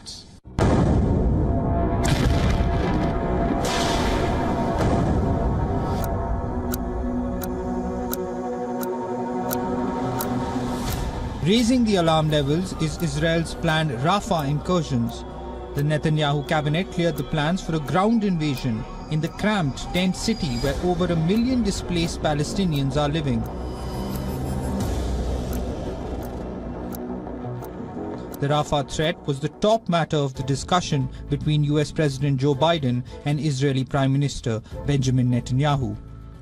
On Monday, Biden held his first phone call with Netanyahu in 2 months. He told him an Israeli operation in Rafah will deepen anarchy in Gaza.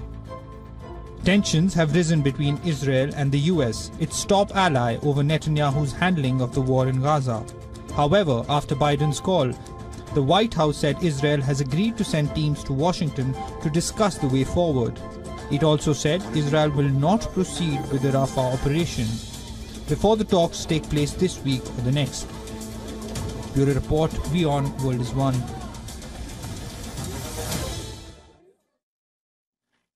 Okay, for more, we are now being joined by retired Colonel Rich Outson, a senior fellow at the Atlantic Council and the Jamestown Foundation. He's joining us live from Washington, D.C. Rich, great to see you again. The question many are asking is, will Benjamin Netanyahu change his stance? Will U.S. pressure work to stop or alter the Rafah operations? I think not stop, but yes, alter. The problem is that when we talk of Rafah, there's actually two separate problems. One is the massive camp for displaced people and civilians, many of whom are suffering from material want and need and hunger. And this is part of the demand of Washington, is that the Israeli operation can't just focus on destroying the military forces in and under Rafah.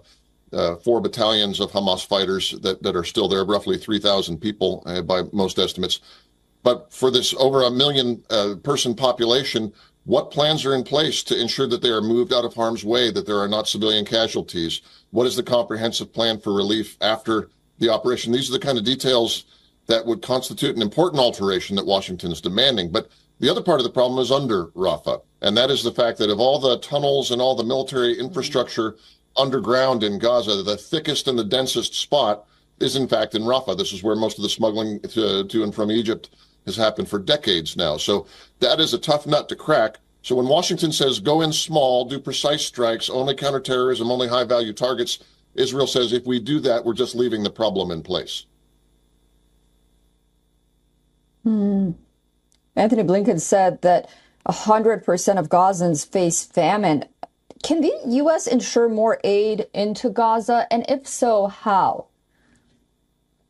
Well, there's a couple of ways that could be done. And one of them is started on a very small scale, sort of maritime deliveries coming from Cyprus. So aid goes to Cyprus, is inspected by security officials, then brought to an area where by boats. And I think there's an idea for a pier to be built over time that can be expanded. But to be honest, for the level of hunger and need in Gaza, that maritime option is probably not enough. There needs to be an opening, especially for northern Gaza, of either Karni or one of the other crossings there, so that massive trucks can come in. There is some aid still coming in from the south. The problem is that Hamas is instrumentalizing it and distributing it, using this aid to cement its hold on the people. But the truth is, yes, the U.S. can and should be pressuring Israel and providing resources for both more land crossings of goods and to speed up this maritime option.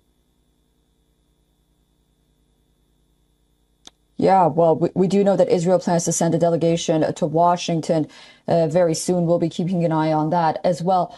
Rich, thank you so much for joining us on WION. I look forward to speaking to you again very soon. A story we are tracking up top of the show. Now, Israel's military says it has killed dozens of militants in its ongoing raid at the biggest hospital in the Gaza Strip. The military said on Tuesday that forces also arrested around 300 suspects. It was not possible to confirm whether those killed were combatants. Now, the Israeli forces released footage showing what they say are weapons found at Gaza's Al-Shifa hospital. In the video, an Israeli soldier can be seen uncovering a Kalashnikov rifle and a rocket-propelled grenade launcher. Now, Israel launched the raid at Shifa hospital earlier in the week, saying Hamas had regrouped in the compound and was directing attacks from it. The military said gunmen fired on its forces from inside and that one of its soldiers was killed during the raid. The army said it killed a senior Hamas militant who was armed and hiding inside the hospital. Palestinian officials said he was a senior commander in the Hamas-run police who was coordinating the protection of convoys. Shifa, like most of Gaza's hospitals, has nearly stopped functioning for lack of electricity, fuel and supplies. Gaza officials said around 30,000 Palestinians were sheltering there at the time of this week's raid. The Israeli military said its troops had raided a terrorist structure used by the deputy battalion commander of the Khan Yunis brigade, Ahmed Klab. They claimed to have discovered large amounts of weapons inside. Now, the operation, which they claimed allowed for the rapid elimination of terrorist cells, was aided by intelligence and precision aerial assistance. The Israeli official stated a Palestinian gunman was shot and wounded, and in fact he shot and wounded 2 security officers before he was killed in the West Bank. The Shin Bet security agency said the 2 security officers were on patrol near an intersection south of Jerusalem when they were attacked on Tuesday. As per the Israeli officials, the security officers returned fire and killed the assailant. Now, violence has surged in the West Bank since Hamas's October 7th attack triggered Israel's war in Gaza. Tensions have been further heightened by Ramadan. Hamas has called on Palestinians to attack Israelis during the holy month. Last week, a Gaza-born Palestinian who lived in southern Israel killed a soldier at a busy roadside coffee shop. In fact, over 60,000 residents living in Israeli towns and communities bordering Lebanon have fled after almost 6 months of fighting with Hezbollah. As per a non-profit group documenting the conflict in Israel's north, many of them have evacuated to safer areas in central Israel, leaving their communities deserted. In the ongoing conflict, when it marks the worst hostilities between Hezbollah and Israel since they fought a war in the year 2006, commonly known in Lebanon as the July War. Meanwhile, the Israeli Prime Minister Benjamin Netanyahu spurned a plea from Joe Biden to call off a planned ground assault on Rafah. Rafah is the last refuge in Gaza for more than 1 million displaced people, where Israel believes Hamas militants are holed up.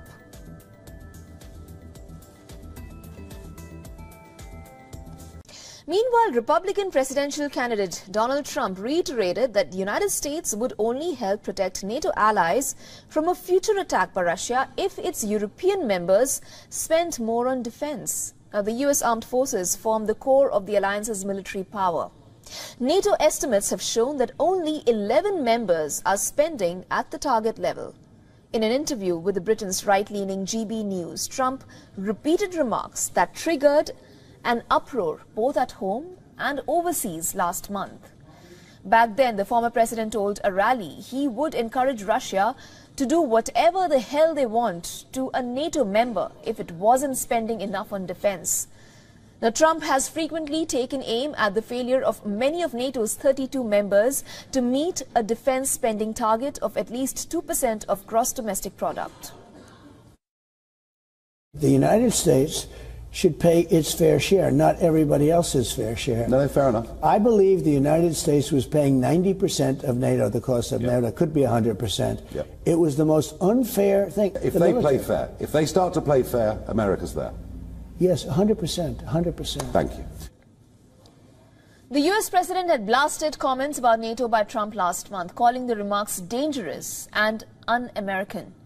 Donald Trump and Joe Biden swept up more delegates in Tuesday's primary elections as they set their sights on a rematch in November. Trump and Biden's first victories came in Ohio, where there is also a heated Senate race brewing up, and in Illinois and Kansas. The former president also won the Republican primary in Florida, where the Democrats are not holding a primary. Trump has drawn outrage from the White House, Democrats and leaders of the Jewish groups for saying Jewish Americans who vote for Democrats hate their religion and Israel. In fact, in an interview with his former advisor Sebastian Gorka, the former president stated the Democrat Party hates Israel. Trump said, and I'm quoting here, "Any Jewish person that votes for Democrats hates their religion. They hate everything about Israel and they should be ashamed of themselves." Groups including the Anti-Defamation League, the American Jewish Committee and the Jewish Democratic Council of America condemned Trump's remarks. Now, asked to comment on Trump's remarks, the White House said, "There is no justification for spreading toxic, false stereotypes that threaten fellow citizens."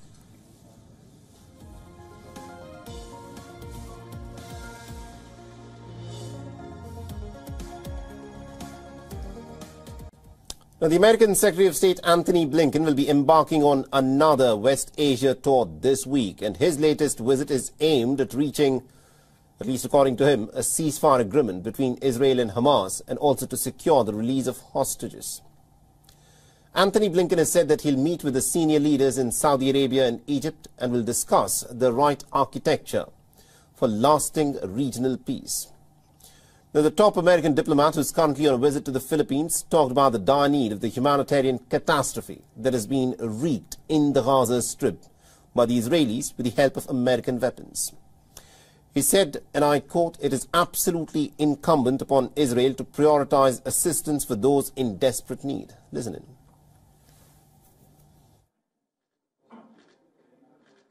Thank you.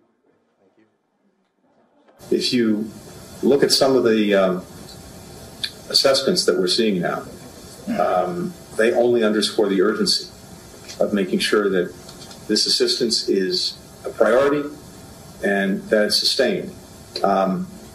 Again, according to the most respected measure of these things, 100% of the population in Gaza is at severe levels of acute food insecurity.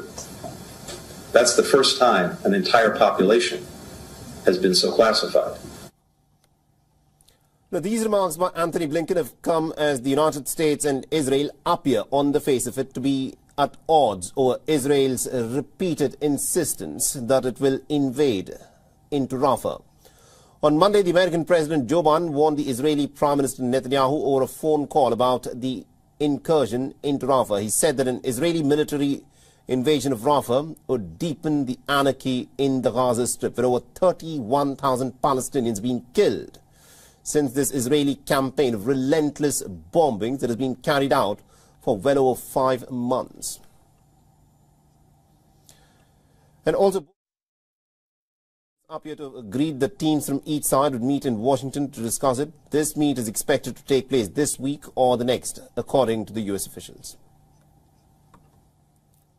On the call today, President Biden asked the Prime Minister to send a senior interagency team composed of military, intelligence, and humanitarian officials to Washington in the coming days to hear U.S. concerns about Israel's current Rafah planning and to lay out an alternative approach that would target key Hamas elements in Rafah and secure the Egypt-Gaza border without a major ground invasion.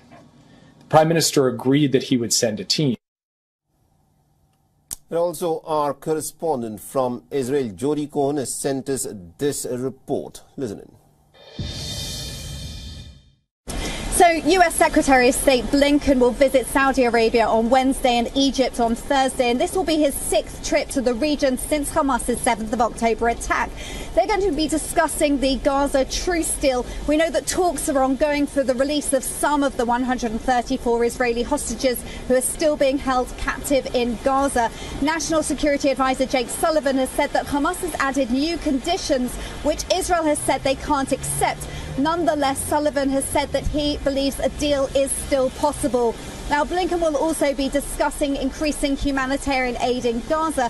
He said that the Gazan population is experiencing severe levels of acute food insecurity. On the agenda will also be post-war Gaza rehabilitation and the potential for Saudi Arabia possibly recognizing Israel after the war. At the same time, Saudi Arabia has said that Israel would need to recognize a pathway to a Palestinian state. They'll also be talking about Iranian-backed Houthi attacks on shipping and restoring stability and security to the region. Palestinian officials say armed and masked men from an array of clans and factions have started providing security for aid convoys in Gaza as Hamas tries to keep its clout. Now, convoys of trucks are entering Gaza City with foreign aid overnight, watched by several men armed with AK-47 assault rifles and others wielding sticks. Now, Israeli forces are going all out to eliminate Hamas since its deadly October 7th raid. It has reportedly become highly risky for anyone linked to the group to emerge into the open to provide security for aid deliveries to desperate civilians. Numerous clans, civil society groups and factions, including Hamas' secular political rival Fatah, have stepped in to help provide security for the aid convoys. Now, Palestinian officials did not identify the clans and factions, but said Hamas' ability to rally such groups behind it over security showed it retains influence in the region. They started efforts by Israel to build its own administrative system to keep order in Gaza are being resisted. Gaza has large traditional family clans affiliated with political factions, including Hamas and Fatah, which dominates the Palestinian Authority in the West Bank. Some of the larger clans are widely believed to be heavily armed. Starving children are filling hospital wards in Gaza as famine looms. On Monday, the world's hunger watchdog, the Integrated Food Security Phase Classification, issued a grim warning. It said that without urgent action, famine will hit between now and May in northern Gaza, where 300,000 people are trapped by fighting. The review's most likely scenario said that extremely critical levels of acute malnutrition and mortality were imminent for more than 2/3 of the people in the north part of Gaza. The Integrated Food Security Phase classification is made up of UN agencies and global aid groups. Disease is aggravating the dire lack of food. Dehydration from diarrhea, which is rampant in the mass tent cities, where displaced people cram together without proper sewage or clean water, hastens malnutrition. The United Nations Human Rights Chief said Israel's restrictions on humanitarian aid for Gaza may amount to a starvation tactic that could be a war crime. Israel, as the occupying power, has the obligation to ensure the provision of food and medical care to the population commensurate with their needs and to facilitate the work of humanitarian organisations to deliver that assistance. Israel must ensure that the population can access this aid in a safe and dignified manner.